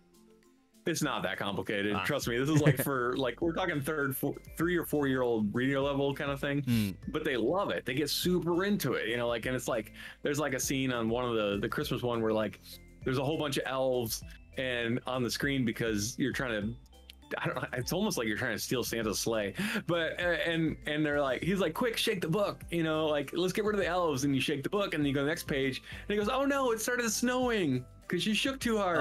You know, it's like, it's interactive in that sense. Like, it's always the same story, but I had an idea to do something like that. I don't want to spoil what it's about, but of course, but mine would be a little different than that. But it's in that same idea where it's like interactive, that what they do affects the next page, even though it's actually always the same. Because it's you know, it's just a normal book. Yeah, it's just, but it's also an instruction manual. Yeah, they thrive on that, and when the character interacts with the audience, it's even more. You know, like for sure, yeah. Kids love it. They love it. Cool. And I find Capt Crabs is that kind of character where, like, one of my goals was to do shorts, at least like animated shorts with him on YouTube. But like I said, I don't consider myself the greatest writer, so coming up with ideas for that, honestly, the little things that you've posted online of just, you know, Capt Crabs hanging in his quote unquote hot tub, or just the little one you did with the Iron Mouse one today, that even if it's not something that's being written, I think you're really good at being able to just sort of create small little fun clips of just Capt Crabs in his daily life. Yeah, those are usually, like I said, on the like spawn of something triggers it. Like, I can tell you what triggered the hot tub one. I was watching, like, a lot of times I'll either have Twitch streams up or YouTube while I'm working. That's one nice thing about working in the games, is that, you know, like, and since I've been video editing for so long, I know how to focus my brain on one thing or the other.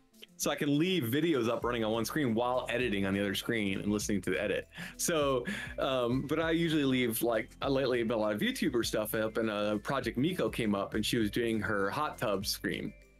And she was doing a hot tub stream with I can't remember, some guy and another girl that's really popular. Oh man, what's her name? She's very popular, but she's very popular for the wrong reasons. She has some assets that people love. and she was doing a hot tub stream. Anyways, so I was like, why are they all in hot tubs? Like, what is going on? Because I know Twitch has these rules about, you know, you can't be in like your underwear, basically. Well, there is a loophole to that where you can do in real life streams in the pool and be in a bikini. So all these Twitch streamers are doing hot tub streams where they call them hot tubs when they're just inflatable pools in their house. And that way they can be in their bikini and get a whole bunch of views. So I started researching into it. I was like, oh, I want to know what this hot tub thing is. And I found it was like trending on Twitter. And like, it's actually a thing right now where all these streams are doing hot tub stream, even if it's like just somebody in an inflatable pool or kiddie pool in their living room, they're like in their, you know, swimwear, because they can get away with it because it's not against the TOS of Twitch. People will always find the loopholes.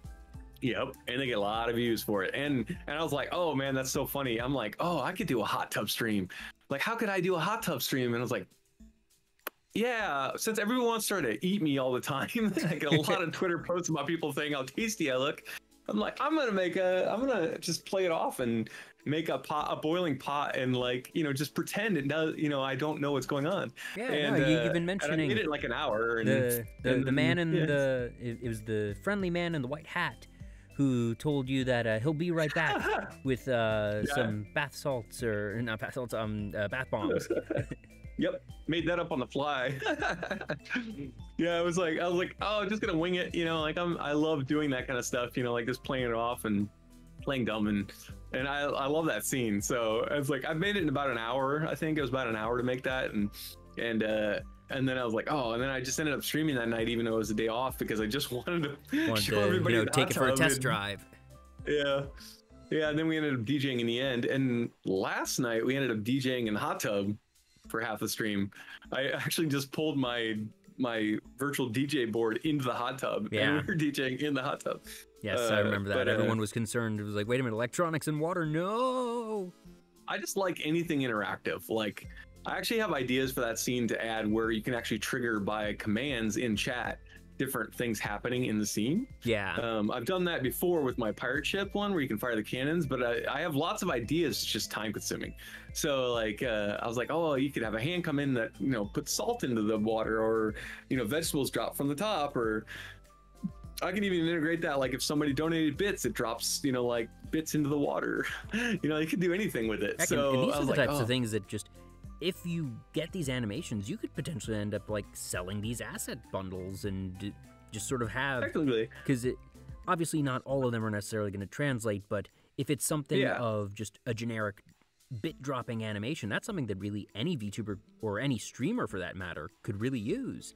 So it'll be interesting to see, like, maybe someday getting added to the Captain Crabs treasury, you start having, you know, these stream resources. It's actually funny you say that, because when we launched the site, that was actually one of the things on the site.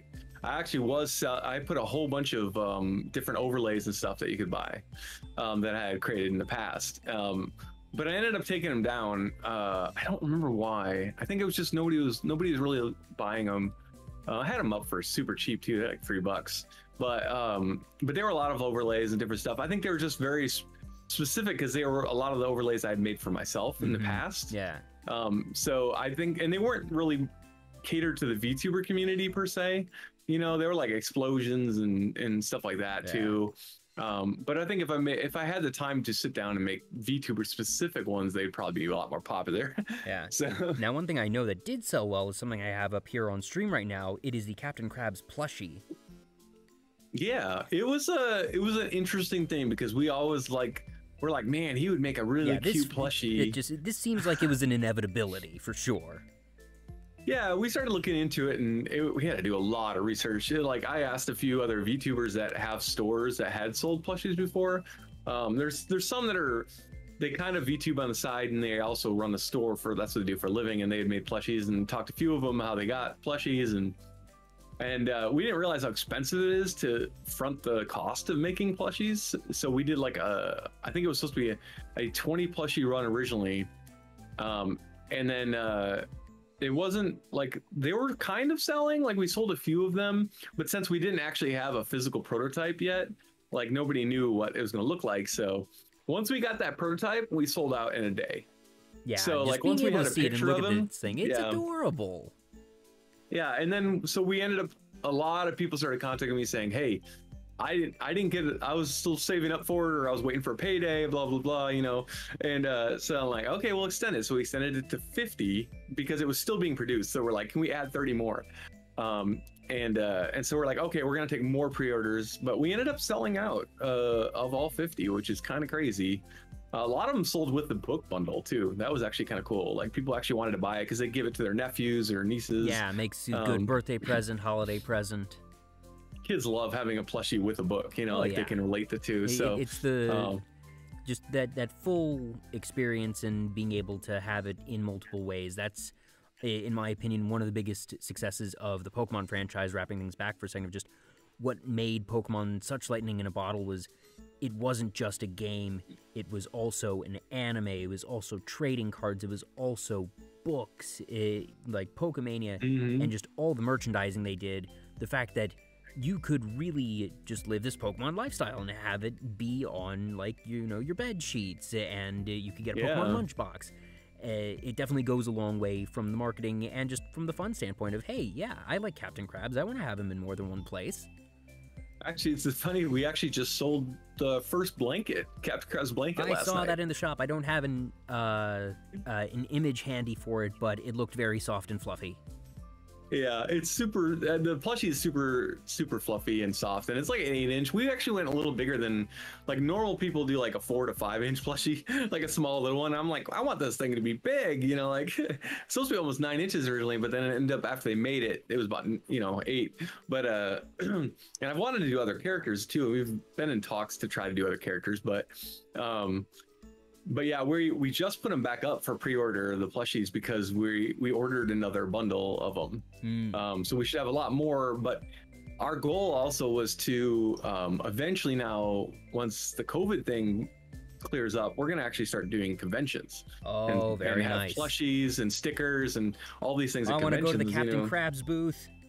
Yeah, that's the and plan. what you do is, like, I mean, by next year, that's the goal. And try and get a thing with the convention where it's like, okay, I will come and I will DJ your rave, and in exchange, you give me the booth space for free, and potentially other benefits, but, like, you negotiate it all together in a package. I actually have done a lot of work for conventions and also for industry at conventions. It varies by convention, and I don't know if many do this nowadays, but sometimes what conventions will do, usually not the smaller ones because they need cash, but depending on larger ones, I've heard of instances where a company can sort of barter to have a portion of booth cost or some other cost that would go to the convention subsidized by merchandise, and saying, okay, I will give you double the value in MSRP for merchandise. So I will give you $200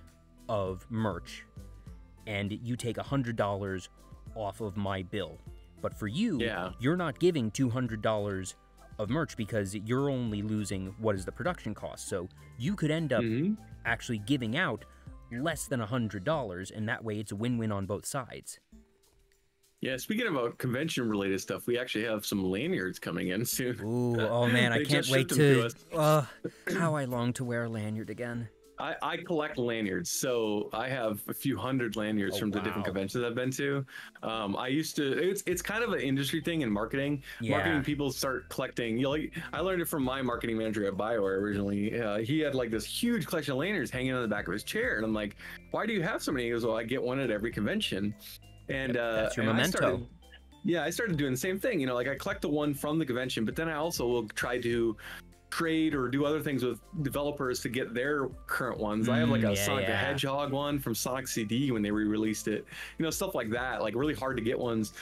And so I was like, now I'm gonna have a Captain Crabs one. I'm so excited. Yeah, I remember I have not been able to trade for too many things, but I still will always remember I was working, it was San Diego Comic-Con this one time, and it was the last day of the show. The hall had just closed up, and I forget which company makes the Hitman series. I can't recall it off the top of my head. I'm just totally blanking.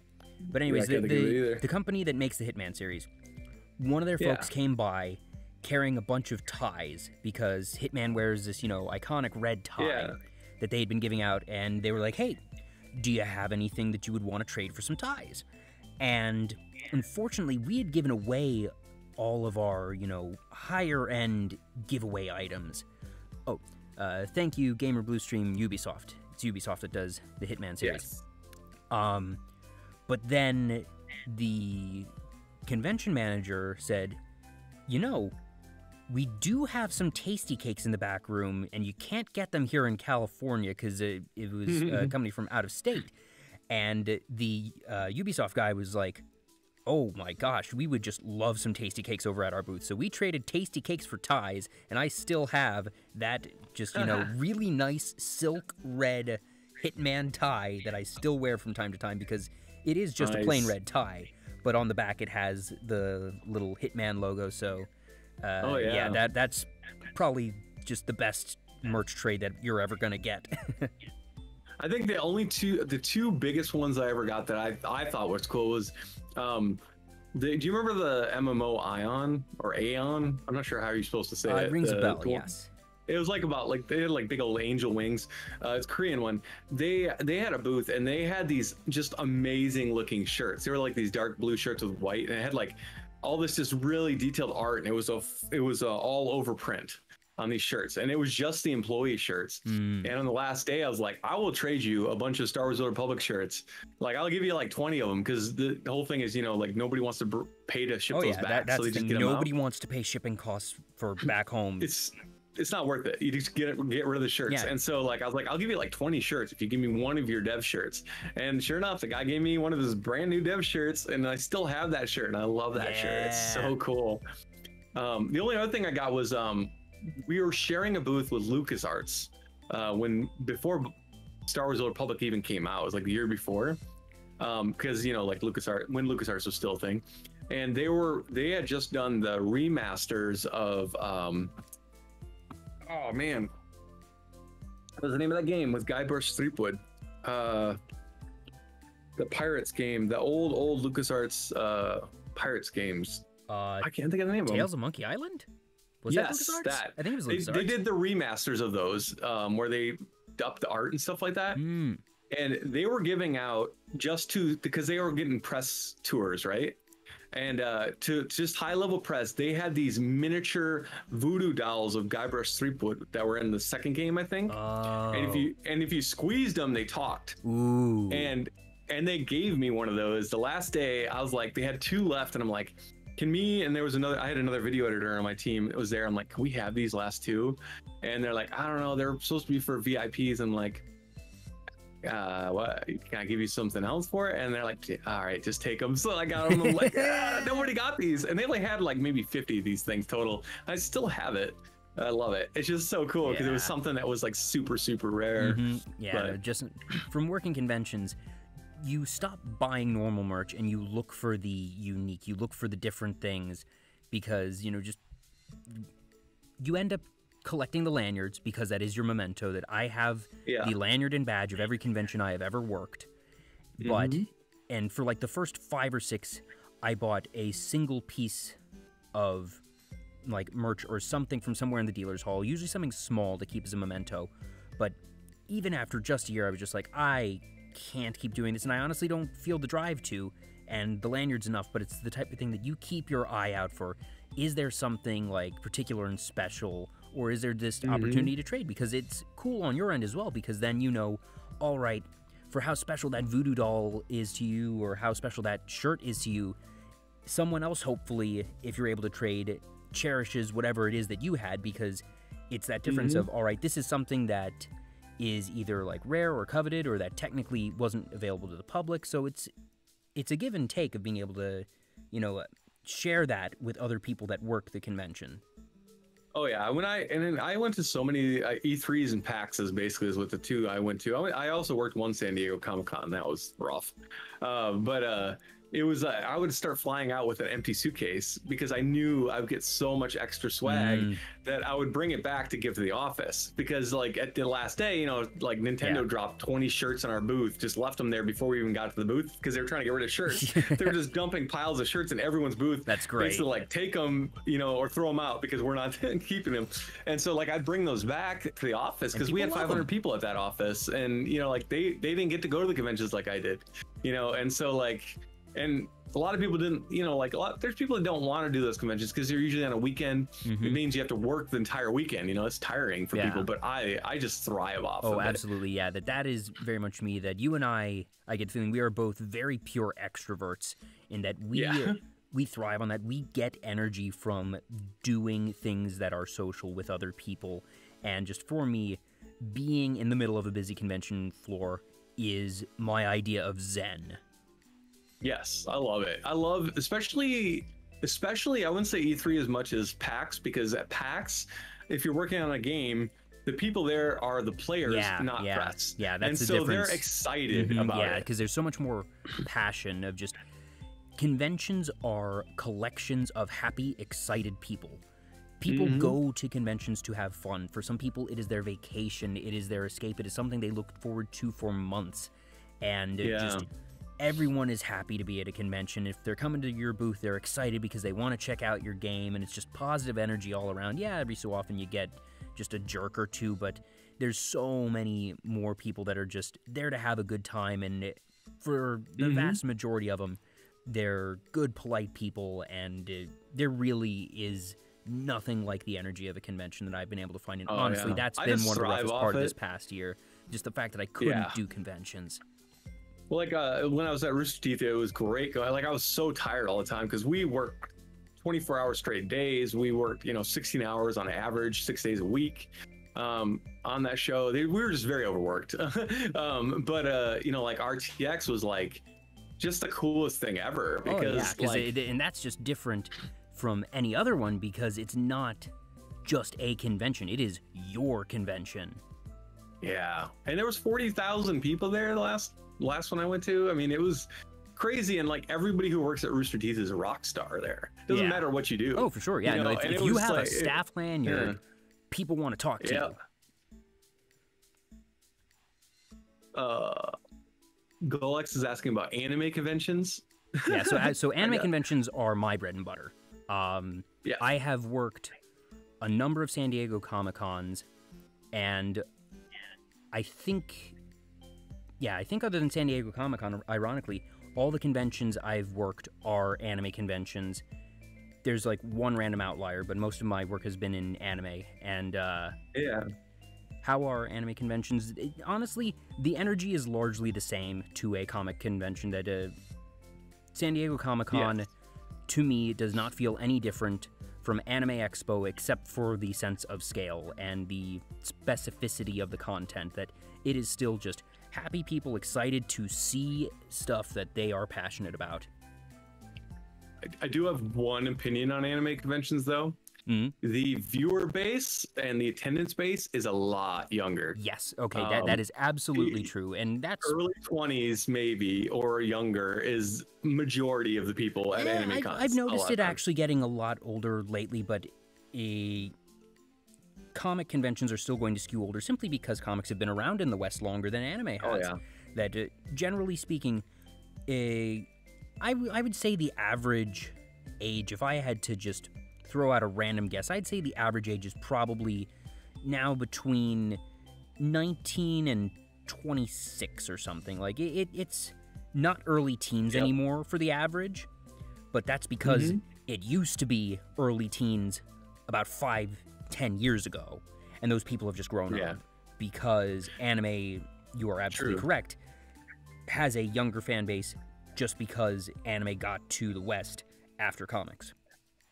Yeah, RTX, because it had a lot of anime fans, just because of Ruby, Yeah. was a very mixed group. Mm-hmm. There was definitely older, but there was also a lot of younger. Whereas, like, if you're over 30 or 35 and you want to cosplay, go to Dragon Con. Because Dragon Con is definitely the adult. Yeah, well, convention. Dragon Con is known as the adult con for multiple reasons, and that's because it's also a Yeah. drinking con. I mean, Peter Mayhew was sitting at the bar smoking a hookah that was definitely not tobacco, like the entire night. I mean, that Chewbacca was sitting at That's the bar incredible. smoking weed at Dragon Con when we went there, like the entire night, hanging out with people and drinking. It was, you're like, yeah, this is Dragon Con, okay. Like, Yeah, it was. I only got to go the 1 year, but it was definitely interesting. yeah, so we don't have too much time because you mentioned that you have to get going by 10 p.m. Eastern. But I guess just a couple last things. You've mentioned to me that in addition to the work you've done, you're also a member of the Star Wars 501st. So you've done conventions and just larger events for Star Wars. yeah. And like, so are you someone who cosplays along with it, or are you someone who helps manage the operation? What do you do as a member of the 501st? So I am a New Hope stunt stormtrooper, which is my favorite stormtrooper, the original, like from the first movie stormtrooper. Yeah, yeah. You know, the ones that keep falling in the hallways and tripping and yeah, hit their heads on the doors. That guy, which I think is the most iconic stormtrooper in my opinion. Everyone knows it. And I wanted to do Darth Vader because I am tall enough for Darth Vader, but he's insanely expensive to do. You're talking a minimum $5,000. Yeah, well, that just to makes start sense if you're assembling. doing the quality that is demanded by the 501st. Has to be 100% movie accurate or better. So, and like technically our armor actually is better than the original movies. Those were falling apart and breaking and they were throwing them out every night. Like our armor is made out of hips or ABS plastic, which is what car bumpers are made out of. So they can take a hit, they can bend, you know, for the most part anyways. But it has to be movie accurate because Lucasfilm can call us up at any time and use us if they want to. Yeah, that is That's the benefit how it's and the legal. hazard of the Yeah. 501st. Yeah, and then eventually, you know, they actually registered as a charity, or charity organization. So now, you know, like Lucasfilm really doesn't say anything about it, but they've always supported the 501st, you know. Yeah, But I've it gotta is do a known bunch far of and stuff. wide as the Star Wars cosplay fan group. Well, they finally used them in the Mandalorian. So there was like 60 501st people in that one scene in the first season of Mandalorian, I think it was, are all 501st. Oh, I didn't And know they that. they basically, what they had was they had like 20 stormtroopers and 20 sets of armor, and they're like, we need more stormtroopers. Let's just call the 501st, because they knew the armor was going to be perfect. It was going to be, they'd have their own weapons. They looked Oh like right out gosh, of so the they movies. literally outsourced the work for their Yes. costuming department because they knew the And- costuming and- department themselves wouldn't even have to bother buying it or creating it or fitting it because, you know, those Oh, things yeah. need to be fitted And to the I wearer. guarantee they probably didn't even pay them, to be honest. I don't know. I could Sure, ask them. Actually, I sure used to hope trip they with some of did. them out in California, but they didn't tell them what it was. And so Well, that they makes just sense said, because, hey, we're you know, filming something. Yeah. Well, and then it could be a commercial. So a lot of times when the 501st gets called, it's a commercial. Some Star Wars toy or something, and they need a stormtrooper in the background, blah, blah, blah. Yeah. Usually it's not a pay gig. Sometimes it is. Lucasfilm is the only one can pay us. Everybody else has to donate to charity. So, not that they do, but they can pay you if they want to. Not that would stop anyone from showing up and doing it anyways, right? Yeah. Like I did a episode of Extreme Home Makeover. What? in Wait, how does Texas. 501st Yeah. fit into that? So the last ever filmed episode of Extreme Home Makeover, before they rebrought it out recently, they was in was it Bastrop in Bastrop, Texas, where the whole town basically burned down.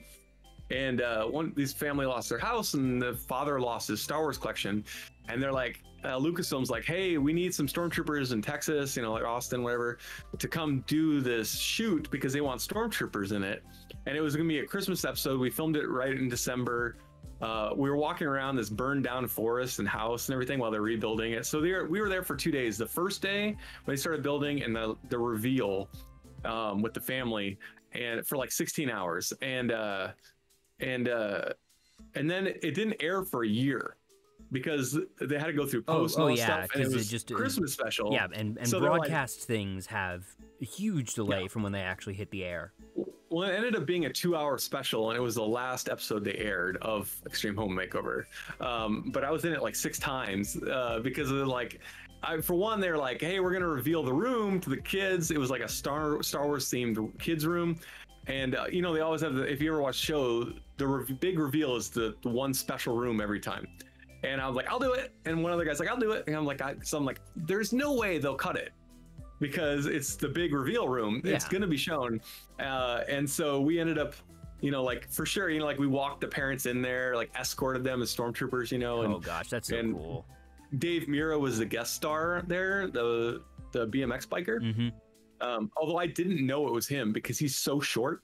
We took a picture with him, and all I could see was the green helmet because you can't look down on those helmets. Oh. And so I saw like the green worker helmet, and he had a bike, and I'm like, I don't know who that is. And then afterwards, I saw the picture. I'm like, oh, it's Dave Mira, like the Dave Mira from the video game and the BMX biker. But you know, and then Ty Pennington and all those guys. You know, and we actually took a picture of Ty Pennington arm wrestling Darth Vader, and with all of us as stormtroopers cheering him on, and they used that as a promo picture. That's great. But it was really cool, and I got to be on TV for that. And I did another Lucasfilm or LucasArts event, Lucasfilm, when Clone Wars was airing. They were showing Clone Wars. I don't remember. I think it was the movie, the original, when they combined the 3 episodes in a movie at the Egyptian Theater. Whereas, they weren't showing it. They were showing Empire Strikes Back. So it was during Clone Wars. They were promoting Clone Wars. They were showing Empire Strikes Back at the Egyptian Theater, and it was the first time it had been in the Egyptian Theater since it originally premiered in the Egyptian Theater in Hollywood. Wow. So it was the anniversary, 25th anniversary or whatever it was, and they're like, we need a bunch of stormtroopers to come out to Santa Monica.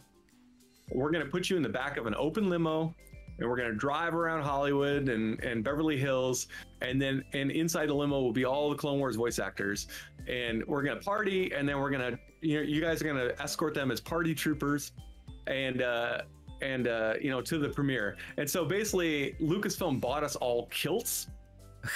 They bought us flask belt buckles. And so we're wearing like stormtrooper gear from the waist up. We're wearing stormtrooper boots and shin guards, but then we're just like bare-legged up to our kilts with these like alcohol flasks. Oh my gosh. They put us in Is the that back even of a allowed, leather like with the Taurus. branding? Like, is there allowed to be alcohol in Star Wars? Most It's places, Lucasfilm, so they can do whatever they want. I guess so, yeah. And they're it's one thing I know for literally anime is Lucasfilm. like that they're very protective of the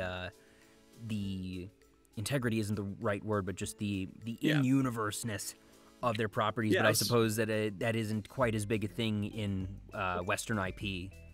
Put it this way: when Kathleen Kennedy gives you a flask belt buckle, literally hands it to you, you're like, "This is okay." Yeah. Oh, Yeah. yep. So she was her event. So That's this before she was incredible. in charge, but yeah. So we like literally sat in the back of this limo. They gave us a whole case of beer. Mind you, we can't gosh. drink it with the helmet on, but we were in the back of an open back limo, so the back was open. Yeah. And we just drove around Beverly Hills and stuff in rush hour traffic, like from Santa Monica, like 7 a.m. We drove around for a few hours till we got to the Egyptian Theater.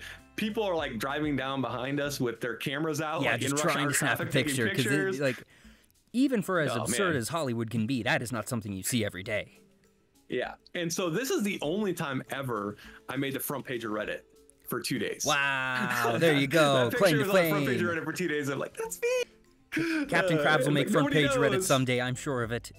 Oh yeah, wow. It was really fun though. Like, and then we got to watch the movie, you know, in the movie and we got to hang out with all the Clone Wars voice actors, which was really cool. And there was a bunch of celebrities there. You know, like Sam Witwer was there, of course, but I met him like 5 times because he's everywhere. But it was really neat. So, and then we tried to watch the movie in armor, but it was just too Oh yeah, no way. uncomfortable. But Hopefully you were it was allowed like- to it take looked your like helmets off for stormtroopers that. Exploded. Yeah, we took the helmets off, but we were going to try to sit in the armor underneath you. But it was fun, and that was the other Lucasfilm event I did. Besides like conventions, those aren't usually Lucasfilm sponsored, you know, like we just, the 501st books a booth. They usually give us some booths for free because we do charity for them. And then, you know, I've done Make-A-Wish for Make-A-Wish kids. We've done Make-A-Wish days. I've even done a funeral for a Make-A-Wish kid where I was a pallbearer in the Stormtrooper armor. I'm not doing that ever again. That was too hard. Understandable. Wow. But it made the parents all, the parents wanted it, and it was great for them, but with almost everybody who did it was like, we're not doing that again. No, that was too hard. It's like everybody was just happy we were wearing helmets, you know, like, and nobody could see our faces because it was brutal. Oh gosh, but I can only imagine. And you know, like, but you get to do a lot of fun stuff, and the Make-A-Wish stuff's fun, and you know, it's good for the kids. We do hospital visits and stuff like that. Obviously not done much or anything in the last year, but it's you know, it's fun. It's expensive to get into it because building the armor is not cheap. And then you got to take care of it, you know. Just the upkeep of it all. And you're not going to make money on it, so you got to think of it that way. If you started taking money for it, Lucasfilm could sue you. Not that they would, but they could. But it's fun. I mean, it's nice, and I like doing charity stuff. So I want to do some charity streams someday. I just haven't figured out what to do and when. It's been just juggling everything. It's been tough enough. So I'm like, I'm going to do a charity stream. I just got to figure it out. Somebody suggested I do one for like a wildlife or sea rescue. Oh, yeah, that'd be on brand. Might be a good idea. So I'm like, it might be a good idea. I usually have always done charities for children's stuff, like Child's Play or, you know, stuff like that, even before I had kids. Extra life, things of that sort. The Make-A-Wish directly, you know, some hospitals, child hospital in Texas, a lot of times, St. Jude's, stuff like that. But yeah, I don't know. We'll see. Maybe future thing. Awesome. Well, I want to get my channel bigger before I do it, so we actually can raise a decent amount of money, which would be awesome. So for sure. Well, it is 10 o'clock, and I am a man of my word. You said that you need to go, and goodness knows, like, as you said already, you have a lot of things on your plate. You work full-time, you're a father, you are Captain Crabs, among many other things, so I want to make sure that you're able to get some good sleep. Captain, I cannot thank you enough for being here this evening. This has been so much fun. I know we had a bit of a technical issue to work through at the beginning, but we got through it. That even if, sadly, we couldn't have you here in the flesh, so to speak, just having you here for a little bit of radio interview has still been such a delight. It feels like we were just scratching the surface, but I know that this is the type of thing that you talk a bunch on stream, as you said, that you do interaction, you do it incredibly well, so I'm sure that not only I, but anyone in the audience who wants to know more about you needs to only go to your streams at twitch.tv/Captain Crabs or Capt Crabs, CAPT Crabs, and that there will be many more stories where this came from. It has been so much fun. So thank you again, and thank you to everyone who tuned in tonight. Like I said, you can see Captain Crabs on Twitch TV/Capt Crabs, and you can also go to CaptCrabsTreasury.com to see his merch store. We had the plushie, there's the book, they have shirts, there was coasters, mugs, so many things. There was so much merch I wanted to talk about. We got on tangents, but they were fun tangents, so no regrets at all. So thank you, Captain. I'm going to be sending us to one of our previous guests, actually, Tia. So we're going to be letting the outro play through, and then we're going to be sending you on over. But once again, thank you all so much for tuning in tonight. I'm Jay. This is Vtuber Talk. I'm here every week interviewing different VTubers and just having a good time. I hope you will join me again. And until next time, have a wonderful night, everybody. Bye.